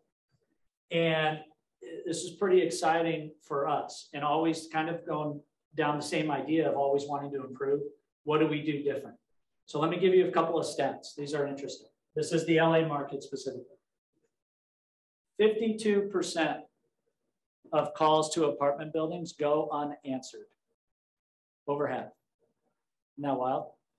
Think of all the marketing dollars. When I was driving over here, I actually asked our marketing director, I said, how much money with all the units, do we spend on a monthly basis? And it was $240,000 a month. Isn't that wild? In marketing. So if you don't have the people to answer the phone and 75% of those aren't leaving a message, would you say that's money down the drain? Right? Absolutely. So understanding that as an industry issue, that's an industry issue across the board. That's where asking these questions, what do we do differently? What can we do differently to ensure our real estate performs better? So we came up with it's actually now being marketed where it's becoming more common in the industry. But this idea was born over a year ago at kind of a think tank meeting that we had at Moss. And it's a whole concept of centralized leasing, right? In other words, if half the calls go unanswered industry-wide and they're not leaving messages, we need someone to answer that phone. And if it goes unanswered, we need the technology to know exactly what phone number it was, when they called, et cetera, to ensure and have a system, a CRM system, to know that who got back to them and when. And we have to do it within 24 hours or we lose. So we launched with the help of a technology company called Anyone Home, and it's specific to our industry. So we launched a centralized leasing team. And basically what it is kind of a lead catch-all CRM. Phone calls come in, it's all logged, when it comes in, et cetera. Calls are recorded. We know if it was answered or if it went unanswered. And if it goes unanswered and not returned within 6 hours, we have a leasing team, centralized leasing team that will follow up with a phone call that said, sorry, we missed your call, what can we help you with? Right, so it's that advantage. If you think about the sheer size and volume and number of calls, we have on any given month, depending on the month, because there is some seasonality with apartments, apartment search, we'll have anywhere from as low as 11,000 calls, leasing calls per month, to as high as 18,000 calls. So those marketing dollars, right? Each call has a cost to it. And we have to do a good job. Any building has to do a good job in making sure we're answering that phone. And if we miss it, that somebody's following up. So that just gives you an idea of kind of thinking outside the box of what can you do different and what technology can you use to leverage. And any of you guys that are really into technology, you know, you don't have to love operation. You might want real estate as a passive investment, as we talked about, but understanding, just like in any industry, the problems, and you could come up with a solution. There are a lot of startup companies that have really been born in the last 3 to 4 years in the apartment world, and they continue to come out today trying to address these industry issues. So we're getting into measurements. We'll finish this slide. We'll do a quick break so you guys get the blood flowing again, get in the right mental state. Measurements. This is a great slide for you as an investor, as an owner, as an operator. What do we look at on a daily, monthly, weekly, monthly basis? So from an operations standpoint, I think the biggest red flag is what we call in our world. What's the greatest red flag that a client, right, an owner of a building will say, Chris, you're not doing your job. And the biggest red flag is occupancy, right? Right now, anyone know what the occupancy is in LA? 97, 98%. All apartments in LA. Do you guys know what it was before the pandemic? Average 95, 96. So occupancy is actually higher. Demand is actually stronger today than prior to the pandemic. Higher occupancy typically means what? Higher prices, right? There's a market external factor there. So occupancy is key. You can also look at occupancy as vacancy, right? Same thing. You can look at 98% occupancy, or you can look at 2% vacancy. I personally look at vacancy. Anything that's over, with a market like this, anything that's over 4% vacant is going to be on our radar as an operator. Now, this is interesting how industries change or pivot with the pandemic. Do you think rent collections was number 2 before the pandemic? No. Rent collections was always at 99-point-something%, because that's part of the tenant screen, right? People are paying. During the pandemic, they announced that eviction moratorium, right, in LA, and they said, you don't have to pay your rent if you've been negatively affected by COVID, which is true. People needed help during the pandemic. It's not good or bad. I think it's good for people that need it. But what do you think happened what did all the apartment owners do and operators when they heard that? People don't have to pay rent if they've been negatively affected. I think everyone has been negatively affected, right? In some way, somehow. It could be a family member, right? It could be a job thing. It could be an industry thing. Whatever it is, I mean, we were all affected. We had to wear masks. We had to do Zoom, right? Everyone was negatively affected. So it was a very broad definition, if you've been negatively affected. In LA, it's self-certified, which means LA, you did not have to provide proof to your landlord that you were negatively affected, right? Income-wise or what have you. So when this came out, I'll never forget. I was driving at the time. I was probably white as a ghost, thinking, As an operator standpoint, during this whole thing, everyone's thinking landlord and renter. Managers, us, we get paid based on what we collect. Our management fee is based on what we collect. So I actually was doing the numbers of what percentage do we need to collect to ensure I could pay everyone's salary. It was a scary, scary time. Fortunately, most people pay. But, you know, back at March 2020, the effect of the pandemic got greater. So the collections did go down. At its worst point for our portfolio, which is a decent sample size, I know some, you know, buildings, individual buildings were not a problem. Some were bigger problems than others. But to give you an idea, at the worst part of collections was 85%, 84, 85%. So that means 15, 16% were not paying at a given time. The good news, we were able to keep our operation and pay everyone. But the bad news, depending on the property and their loans and their expenses to keep that property running, right? A lot of our owners were scared. So obviously, from a measurement standpoint, collections went right up there with vacancy factor from a measurement standpoint. We continue to measure collections as a key measurement, just because, as I mentioned earlier, it's extended again. We'll get into more of that and some of the current events so you guys know what's happening in the LA market. So rent collections, and then the other thing that we always want is customer service. The better the service, better the rents, right? At the end of the day, the happier the residents, the more they're willing to pay, the more they're willing to stay there. So customer service is huge in apartments. It's almost hotel in some of these high-end buildings. It's more like hospitality. It's like operating a hotel, which is a lot different than it was 15 years ago in our business, right? The old school apartment way was put a sign outside your door, say vacancy, you show it, you rent it, you're done. Now it's, you know, concierge services, doorman services, valet services, et cetera, on some of these higher end buildings. So we measure service through online reviews, right? We also have talk about technology. We use a company called Bird Eye, and they do resident surveys.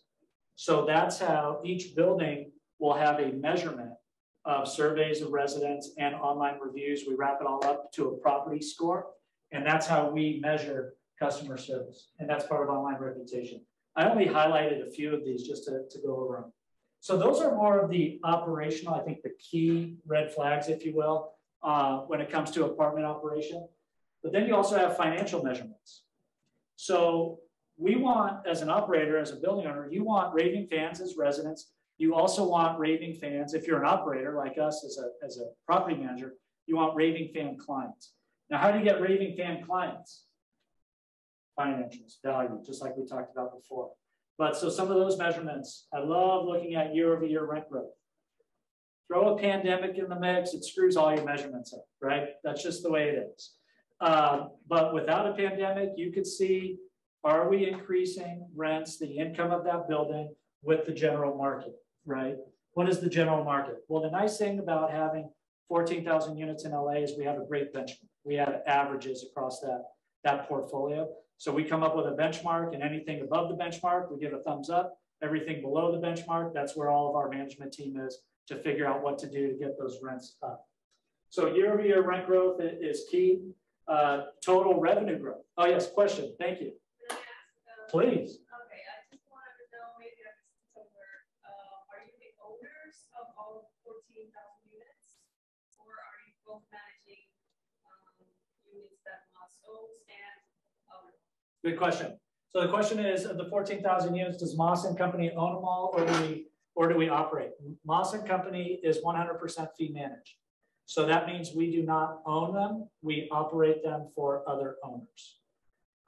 Great question. I wish we owned 14,000 units. I would give you guys all a ride in the helicopter after the presentation. Go ahead. Another question. Yeah. So one more question. So do you entirely control the rent price, or do you discuss it with the owner? Yeah, okay, so the question is from valuing the rents. Do we do it ourselves or do we discuss it with the owner? The answer is it depends. Most of our clients don't want to really be hands-on, right? So we will do everything A to Z for them. And then as I say, they collect their checks and we do a martini lunch once a year, right? And then there's institutional type clients where you have the asset manager that I mentioned at the beginning, and they want to know everything. We're working off of a budget. If we go off that budget, if there's a variance, there better be a good explanation. We're typically on the phone with them on a weekly basis, letting them know everything that's happened within the week. And if a vacancy is coming up or unit turns, we will discuss with the asset manager or the owner in that case, what price that we would recommend and if they're on board. And all that really comes down to owner strategy of what they want. Because right, as an operator, our job is to maximize value like we talked about, but different owners have different strategies. Some are short-term, some are long-term. That will change the operation a little bit. But so to your question, some are involved and some aren't. Any other questions? Great questions. All right, anything in chat? Go ahead. Can I actually ask, how does Mossington determine the revenue that they're gaining based off of how they manage the owner's property? So specific to the management company revenue? Is that what you're talking about? Right, yeah. So how do we, what was the question? How do we measure? How do we determine? So what I'm saying is they own the building. Right. And the rents technically would go to them. How does Mossington specifically take their revenues from what they're collecting? Oh, I see. So as an operator, right, any fee managed operator, we collect all the rents. We have a bank account under, right, in care of the a trust account for the ownership. And then at the end of the month, everything we collect, we do the financial reports. We send them the financial reports, and in a management agreement, there's a set, a determined price, predetermined price of what our fee is on a monthly basis. Most operators, there's a percentage of gross revenue collected, meaning you take this much money in that month, our fee is a percent of that. Makes sense? And that percent, by the way, which is a great question in general, and I think I have it in the slide, but I'll go to it anyway. In the market, it could be anywhere from, you know, if it's a huge building, industrial, right? You have triple net, industrial stuff. In other words, easy to manage. And then you have something as labor intensive as like, there are some property managers out there that do Airbnb for single family homes. If you have a single family home that you want to Airbnb, you could pay a manager to do that. We don't do that, but that fee could be as high as 20%. So it could be as low as 2% on a management fee of gross collected income versus high as 20% of something like an Airbnb. In a broker's world, if they're advertising a building for sale, depending on the size, probably average is 4%, maybe 3% depending on the size of the building, but that gives you an idea. It's usually a percentage of gross collected income, 2 to 20. Does that answer? Yeah, thank you. Beautiful. Questions? Speak a little about the management of For what term rentals? short-term. Short-term rentals, sure. So short-term rentals, similar to what we refer to as like an Airbnb type thing or VRBO, we all know those. The only difference of a short-term and longer-term, you know, 12-month lease for shorter term is just it's a lot more labor intensive, right? That's why an operator of Airbnb, as an example, single family homes, they might charge up to 20% because they're going in, they got to clean, they got to get keys, they got to let people in. They, you know, I'm sure there's technology now for it, but it's much more labor intensive for every move in, move out type thing, right? And transaction. That's the main difference of short-term versus long-term. I think the other thing to keep in mind, which by the way, I know a lot of friends making a lot of money on Airbnb, a lot, first year type stuff. First year returns that you frankly can't get in multifamily work. So for you guys that are looking at investing, I would definitely look at that Airbnb stuff with friends, a house, condo, what have you. Here's the key, right? There's always risk. With high returns comes high risk. As you guys know, there are different jurisdictions that put the kibosh on short-term, you know, rentals. Santa Monica's one, as an example, right? Nothing less than 30 days. So when you hear short-term rentals, it could be nightly stuff, you know, through Airbnb. And then there's so, what's sometimes referred to as corporate housing, which is furnished housing, which will be anything like 30 days, greater than 30 days. That would also be considered short-term. But the only difference of short-term versus longer-term is it's more labor-intensive, and therefore probably you would have to pay an operator a little bit more money. Question? Yeah, so I know you guys are a property management company, not an asset management. Yeah. But from your experience managing a lot of large, what have been some of the returns you've seen in those buildings? And do you, I guess the question, what returns have you seen? Good question. And if you don't mind, I'm going to save that question towards the end because I want to get a break in. Then we'll come back, we'll wrap up the presentation, and then we'll get into question and answers, more generic like that on specific returns and size of buildings. If you guys want to hear about some home runs, happy to share those with you. Get a little inspiration, right? So let me just wrap this measurement up. Is there anything else in the chat? Okay. So we talked about year-over-year rent growth, revenue growth. So the difference of rent growth and revenue growth, what do you guys think? Both are revenue, but one encompasses the other streams of revenue like we talked about, the parking, the pet rent, et cetera, right? So I always love looking at rent growth because that's specific to rent and specific correlation to our on-site team. Whereas, the total revenue, very important, but that's going to be a factor of maybe number of pets there, which is kind of a factor outside of the on-site team's hands. Utilities during the pandemic, 2020, utilities spiked.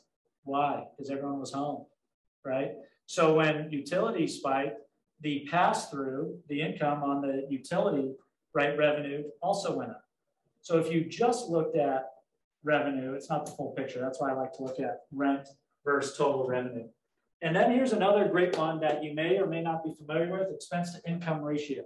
I mentioned at the beginning of this, when you're looking at a property, you probably want to assume about 40% expenses on total revenue. That's basically an expense to income ratio. So we have benchmarks across the portfolio.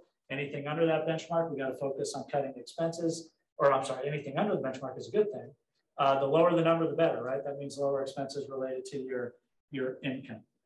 So those are just a few of the main measurements I wanted to touch on when it comes to operation. I think that's all I have here. Any questions here? All right, let's take 9. Well, how much you guys want? 10, 9? Should we get out of here sooner? 9 minutes? 9. All right, 10 after. 10 after 3. You guys hanging in there? Yeah. All right. We're almost done. Looks like they turned the air conditioner on.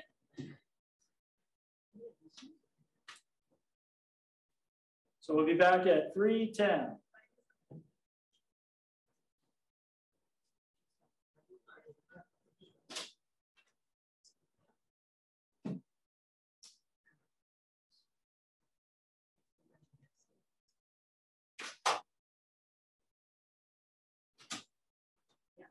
We could enjoy the weekend. All right, next up. Here are some of the measurements that we look at. I thought this would be fun to share. By the way, we never put them all three on the same thing, so I know it's a kind of an eyesore. But I'll explain, each one just as more industry, effects over the last couple of years, et cetera. First off, I mentioned occupancy, right? And that's the one in the middle, the longer one, middle right. And this shows the previous year would have been 2020. So the orange line is 2020 and the blue line is 2021. So as you can see there from February of 2020 on the orange line, right, we were just on right about 96% occupancy. That was about, as I mentioned before, 95, 96 in LA, total occupancy in the multifamily world, in the apartment world. And as you remember, COVID shutdowns happened in March, and then you could kind of see how that affected occupancy moving into the end of 2020 as that orange line trended downward. Then the blue line would have been the following year. We put them on top of each other so you could see the difference. So that would have been February of 2021 on the blue line where it starts.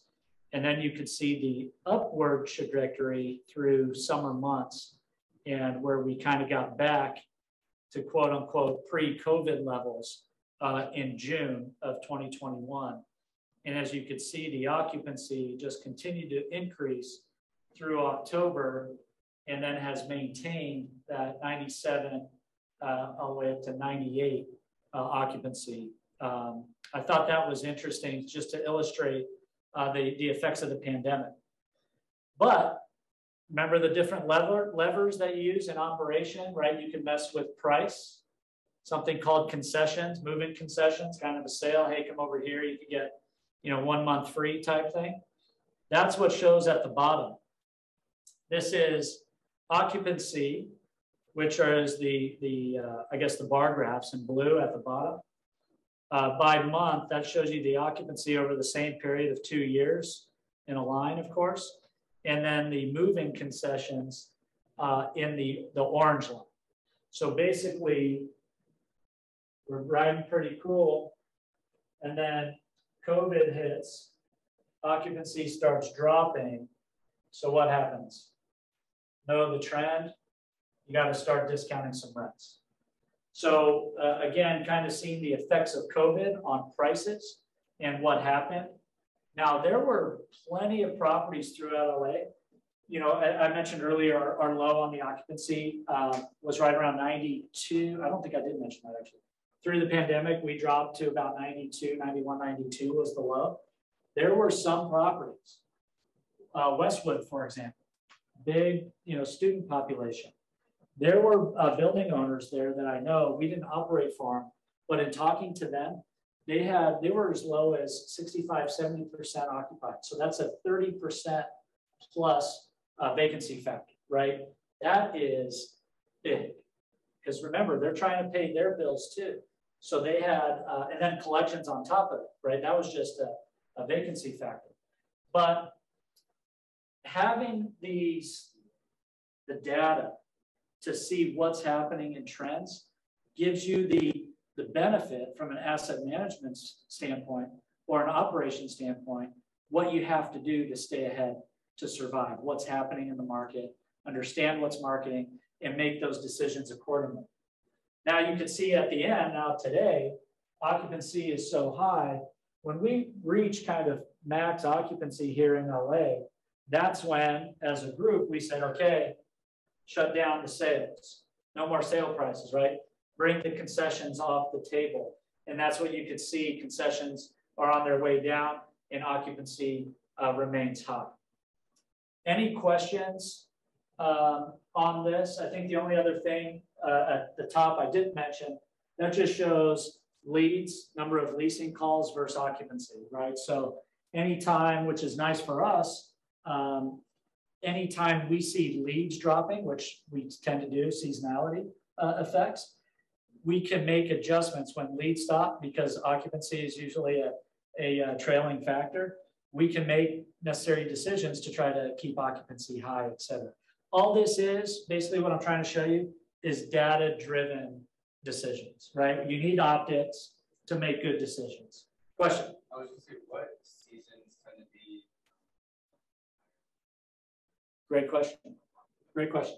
So remember, we're a regional company, so we have the data for LA. LA, as you guys know, we got beautiful weather most of the time. So your seasonality effect in LA is not as great as, say, somewhere with cold climate that you're dealing with snow. But with that said, there's still some seasonality when it comes to leases. And the number of leases, actually, you probably see it here. So the summertime is the highest. Lowest typically, I know, again, pandemic kind of throws some things, throw some data right through in the washing machine, tumbles it a little bit. But the fact is, typically, January is the slowest. Gradually going up to summer months and then dropping back down into the holiday season with January being the lowest. To answer that question, the question was seasonality effect on leasing in Los Angeles. Any other questions? That was a great question. Yes? Is that because people just don't want to move? Yeah, I think, you know, depending on families, right? You got school year to consider for kids.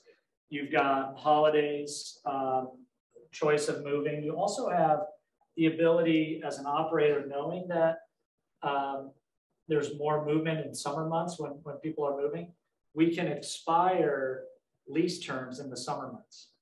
So we don't have an exodus or many people moving out in December or January where it's harder to fill those units. But that's just another element or tool that we could use to protect ourselves from a vacancy side. Any other questions? Nothing in chat? All right, let's sleep in. Here's some technology. By the way, we're almost done. I want to wrap up to give us a good amount of time on any question and answers. And for those of you that want to run out, enjoy the weekend, you're free to. And I know there was, if there's any request to stand or to stay after and talk to me, I'm here for you. So whatever you need me to do is fine. So I already mentioned a few times how technology plays an important role in processes of an operation, et cetera. In the pandemic, it's interesting. It's like when you run into some issues, anytime, you're faced with problems, industry responds with a pivot, right? And what we've seen even before the pandemic, as I mentioned, with all the money pouring into real estate investments, with the pandemic, we had our own set of issues, right? One of those was, leasing offices have to be closed to the public. So there was born another company, plenty of them do it now, but they're self-tour, right? Self-tour. So you could set up through an app or online and you could go tour a unit by yourself, right? We had to do that during the pandemic and it became pretty popular. Paper, I mean, even restaurants now, right? It's like so many of them don't take cash. And if you pull out cash, they look at you cross-eyed, right? They're going, what the heck is that? Because everything is hands-free now. So when you think of like Apple Pay or what have you, very similar in the apartment world. We use a company called Demuso. Demuso is just that, a hands-free payment processing deal. They're specialized in apartments. Any guaranteed funds, they do it with their technology. They have that ability to do it. And everything is done online.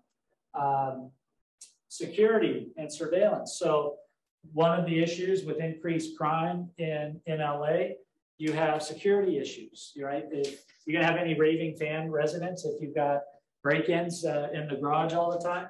So smaller buildings, 10, 20, 30, 40, even 60, 70 units. Security guards are expensive, right? To be there through the night or 24/7, whatever it is.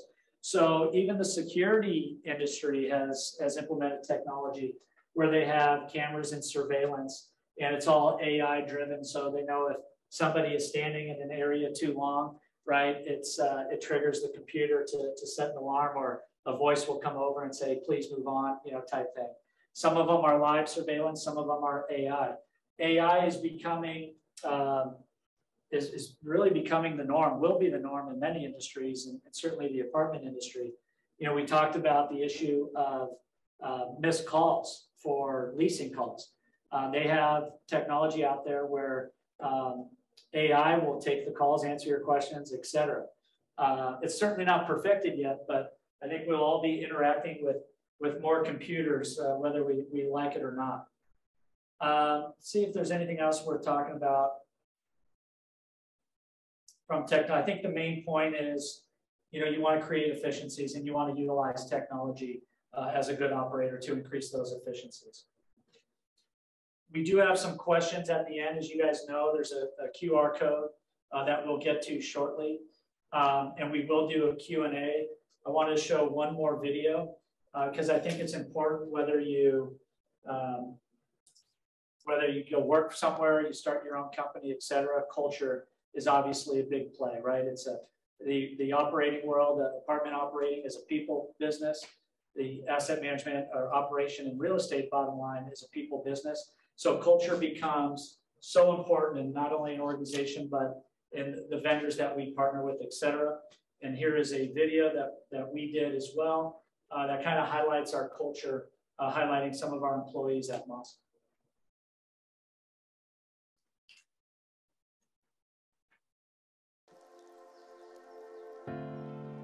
I think the culture here is made out of respect, team building, caring and development, really caring about who the team members are that are coming on. Yo siempre Moss va a ser mi segunda familia. This company has been so good to me on so many different levels that I want to do a good job for them. Siempre, todo el tiempo Moss, porque pues yo aquí crecí con ellos y yo aquí me voy a retirar.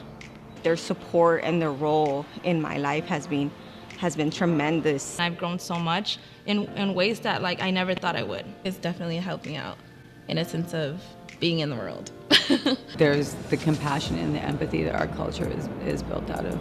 Pues uno se siente bien que ellos lo traten a uno así, o sea, que lo vean como familia. Bond with people, understand and see what their skill set is, focus on what their skills are, and make them the best that they are at that. Everybody has the capability to learn something new as well. You just have to sometimes take a little bit more time and patience with them. Moss pushes education. They want you to get better at your job. An associate, a bachelor's, an MBA, buying my first house. I started off at 23 here with absolutely none of those things. They go out of their way to make sure that everyone is cared for. You're talking to your family and you're excited. It's like the same kind of feeling. They always let us know that it's personal because they care to hear what we have to say. We'll listen to you, hear you out, try to give you advice, or sometimes just try to get advice out of you for you to figure it out yourself. Everyone reaching and pitching in to help each other definitely is something that's built into the company, that's just in the culture. Everything that we've put in for so many years of developing that culture is shared. I want to be that person that one day can make a difference and help out someone. You have to have compassion and empathy, but you also have to have strength and flexibility. It's a diverse place to work. Like a melting pot, which is how it should be. The soul of it, it's the family. They see us like a family, you know. Everybody respects and loves one another. This is my family. It's not just work. I get really touched with everybody because, you know, we came so close. It's so exciting to see something like this grow so quickly and to be a part of it. That's an honor. So that's really my why, right? The company why. I get touched every time I see that.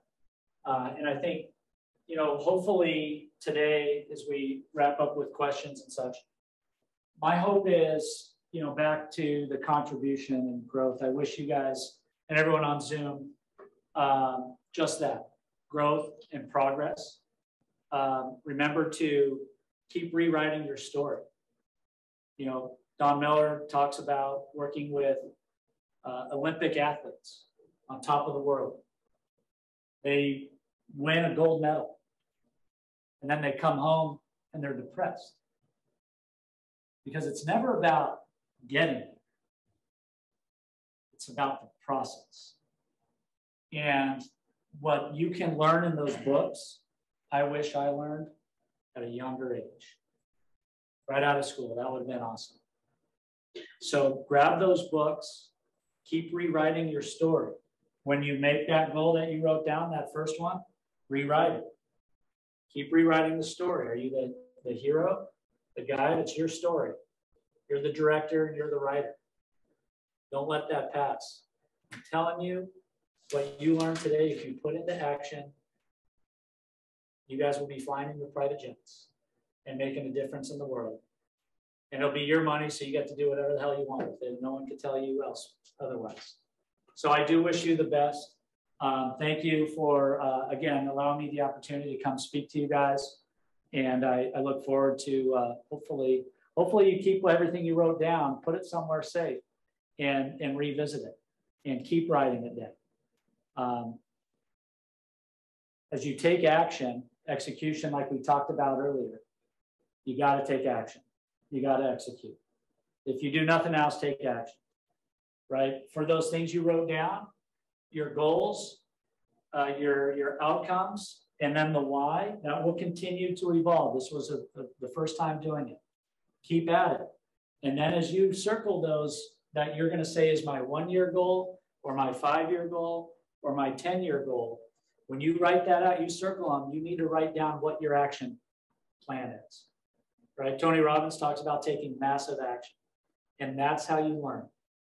Too many people take the knowledge, know it better than anyone, but they never take the massive action necessary.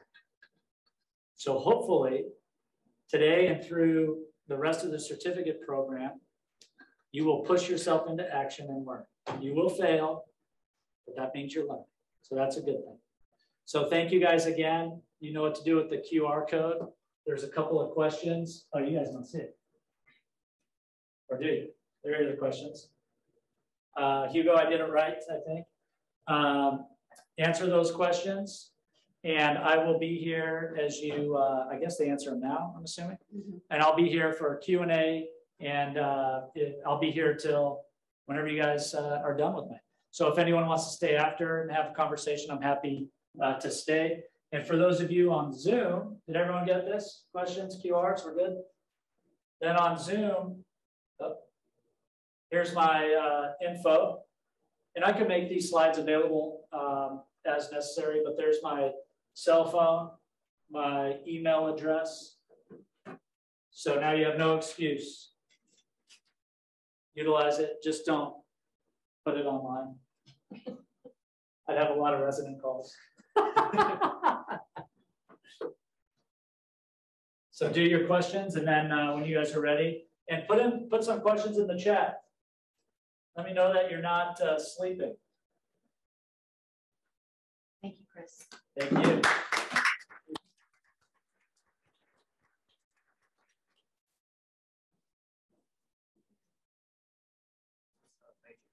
I heard my name.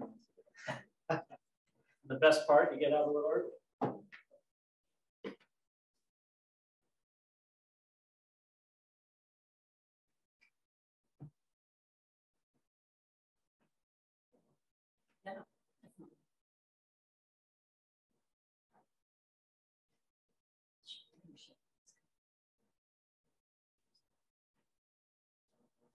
Are you going to do a Q&A?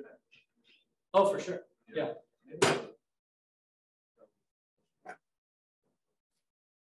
Yeah, when you guys are done answering, throw out any questions you have or type them in the chat.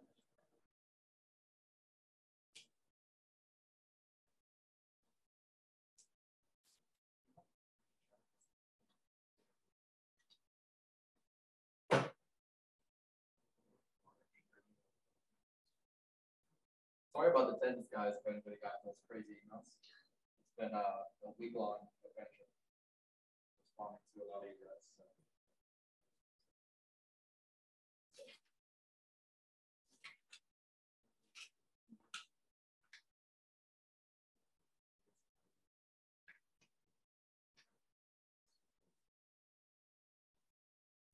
So. So I will, while you guys are typing, if you don't mind, I will answer the one question on deals. The question was any examples of what essentially home runs or deals in general? Or just the average. Average, okay. Well, you know, let's start with the big one. This was a client of ours back in, it's actually kind of a cool story. Back in 2007, they bought in Reno, Nevada. Now remember what's happening in 07, 08? The housing boom, right? Or the bust. They bought 750 units, which we operated, and we were regional, but we went out to Reno for this client. And there's two buildings, 500 units and 250 units. Because of the housing and rents going down, et cetera, during that, you know, what they call the financial bust, the owners went to the bank to ask for, you know, to negotiate with them, right? Because these things are non-recourse, which means he wasn't on the hook personally, he could walk away from it. So before you walk away, you go and talk to the lender and say, hey, this isn't working out, I'm gonna walk away. Two different lenders, the 250 unit lender said, and go away. They left the lender with the 250. The 500 units, the lender negotiated, they kept it. That was 07. They bought the building for 17 million, the 500 units. Now, anyone know what happened to Reno in the last 5 years. Tesla goes over, right? COVID hits. So everything from San Fran, right, just pouring into the Valley, Tahoe, Reno area. They turned down an offer to buy that, to sell that thing, 80 million. So 17 to 80, that's a pretty big home run. And of course, yes, I do make fun of them for getting rid of that 250 units. Because that would have been, that made someone a lot of money too, right? So that's a home run. That's hard to find. I mean, that's some big time money. Let me give you the bad side, right? Oftentimes you just hear the good side. I learned a lesson. My first investment with a client, who will remain nameless because they're big in LA, was a retail, a value add redevelopment of retail on Sunset Boulevard. It was 2017. You figured it was about it was more of a loan type thing where my upside was capped, but then they would make everything over. It was supposed to be, I believe, a year or two max. Delays on construction, potential mismanagement. This bleeds into 2020. COVID hits. 100% of my investment gone. I know, brutal. Apparently it happens. That's rare, but so you got to be careful. And I learned my lesson the hard way. And it's a great, someone with a great experience. They just mismanaged it, unfortunately. Just go back to the QR code. We got people. Oh, my bad. Sorry about that. I don't want to interrupt. All good. Yeah. So there's a good deal and a bad deal. And then, you know, remember that that first deal I told you about, the 10 units in Hollywood? It was how I got into my first deal was a question online. It was 1.1 over by Paramount Studios. That was 8 unit, small 1930s type units. Bought it for 1.1. And the reason, by the way, talk about massive action and needing a push. Another great story. I'm on the golf course with a broker. A guy by the name of Steve Geiger with Lee & Associates. He's an old timer and he was just trying to be a guy.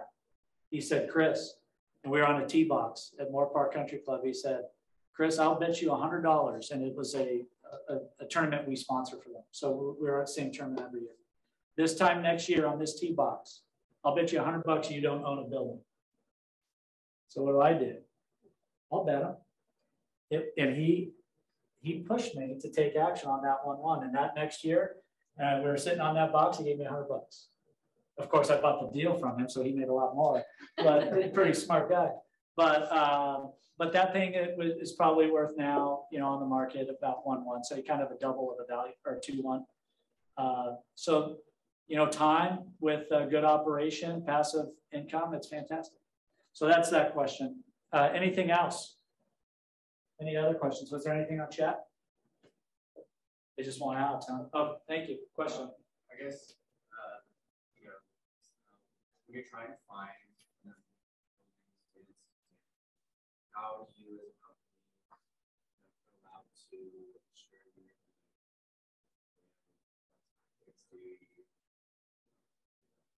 Good question. And by the way, operation is a great way to get into real estate, right? So if you put together a deal, you could get paid to operate it, right? You end up taking the management fee.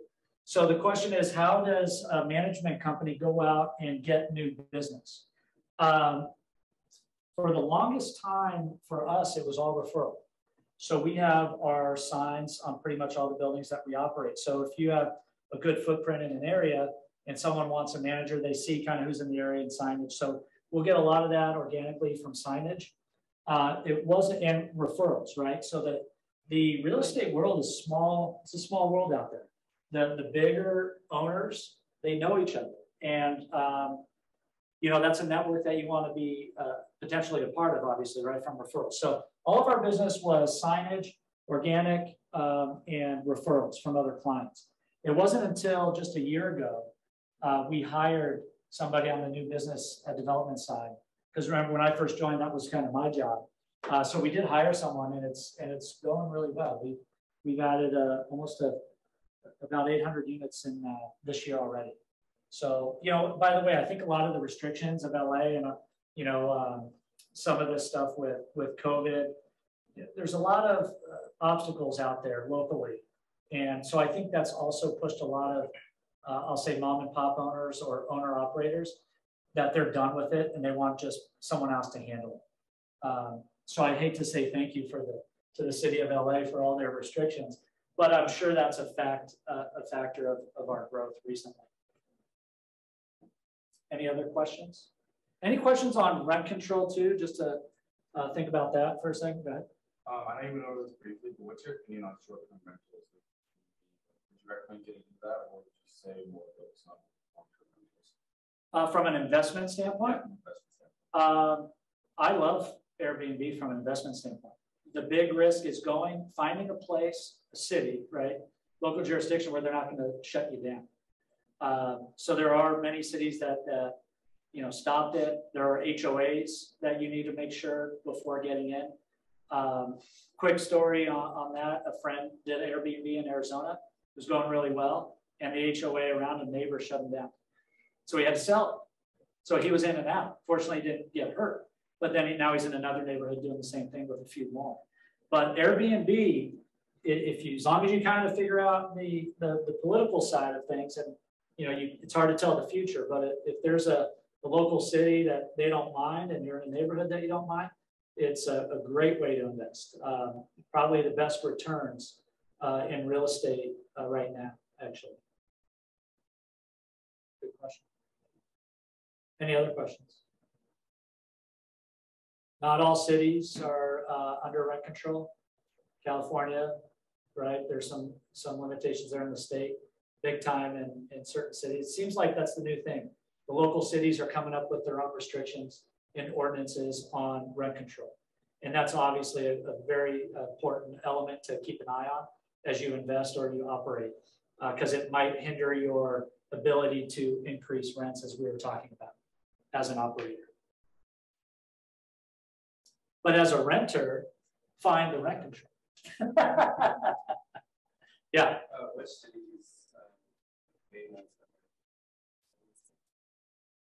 Well, LA County, for sure. So they have their own.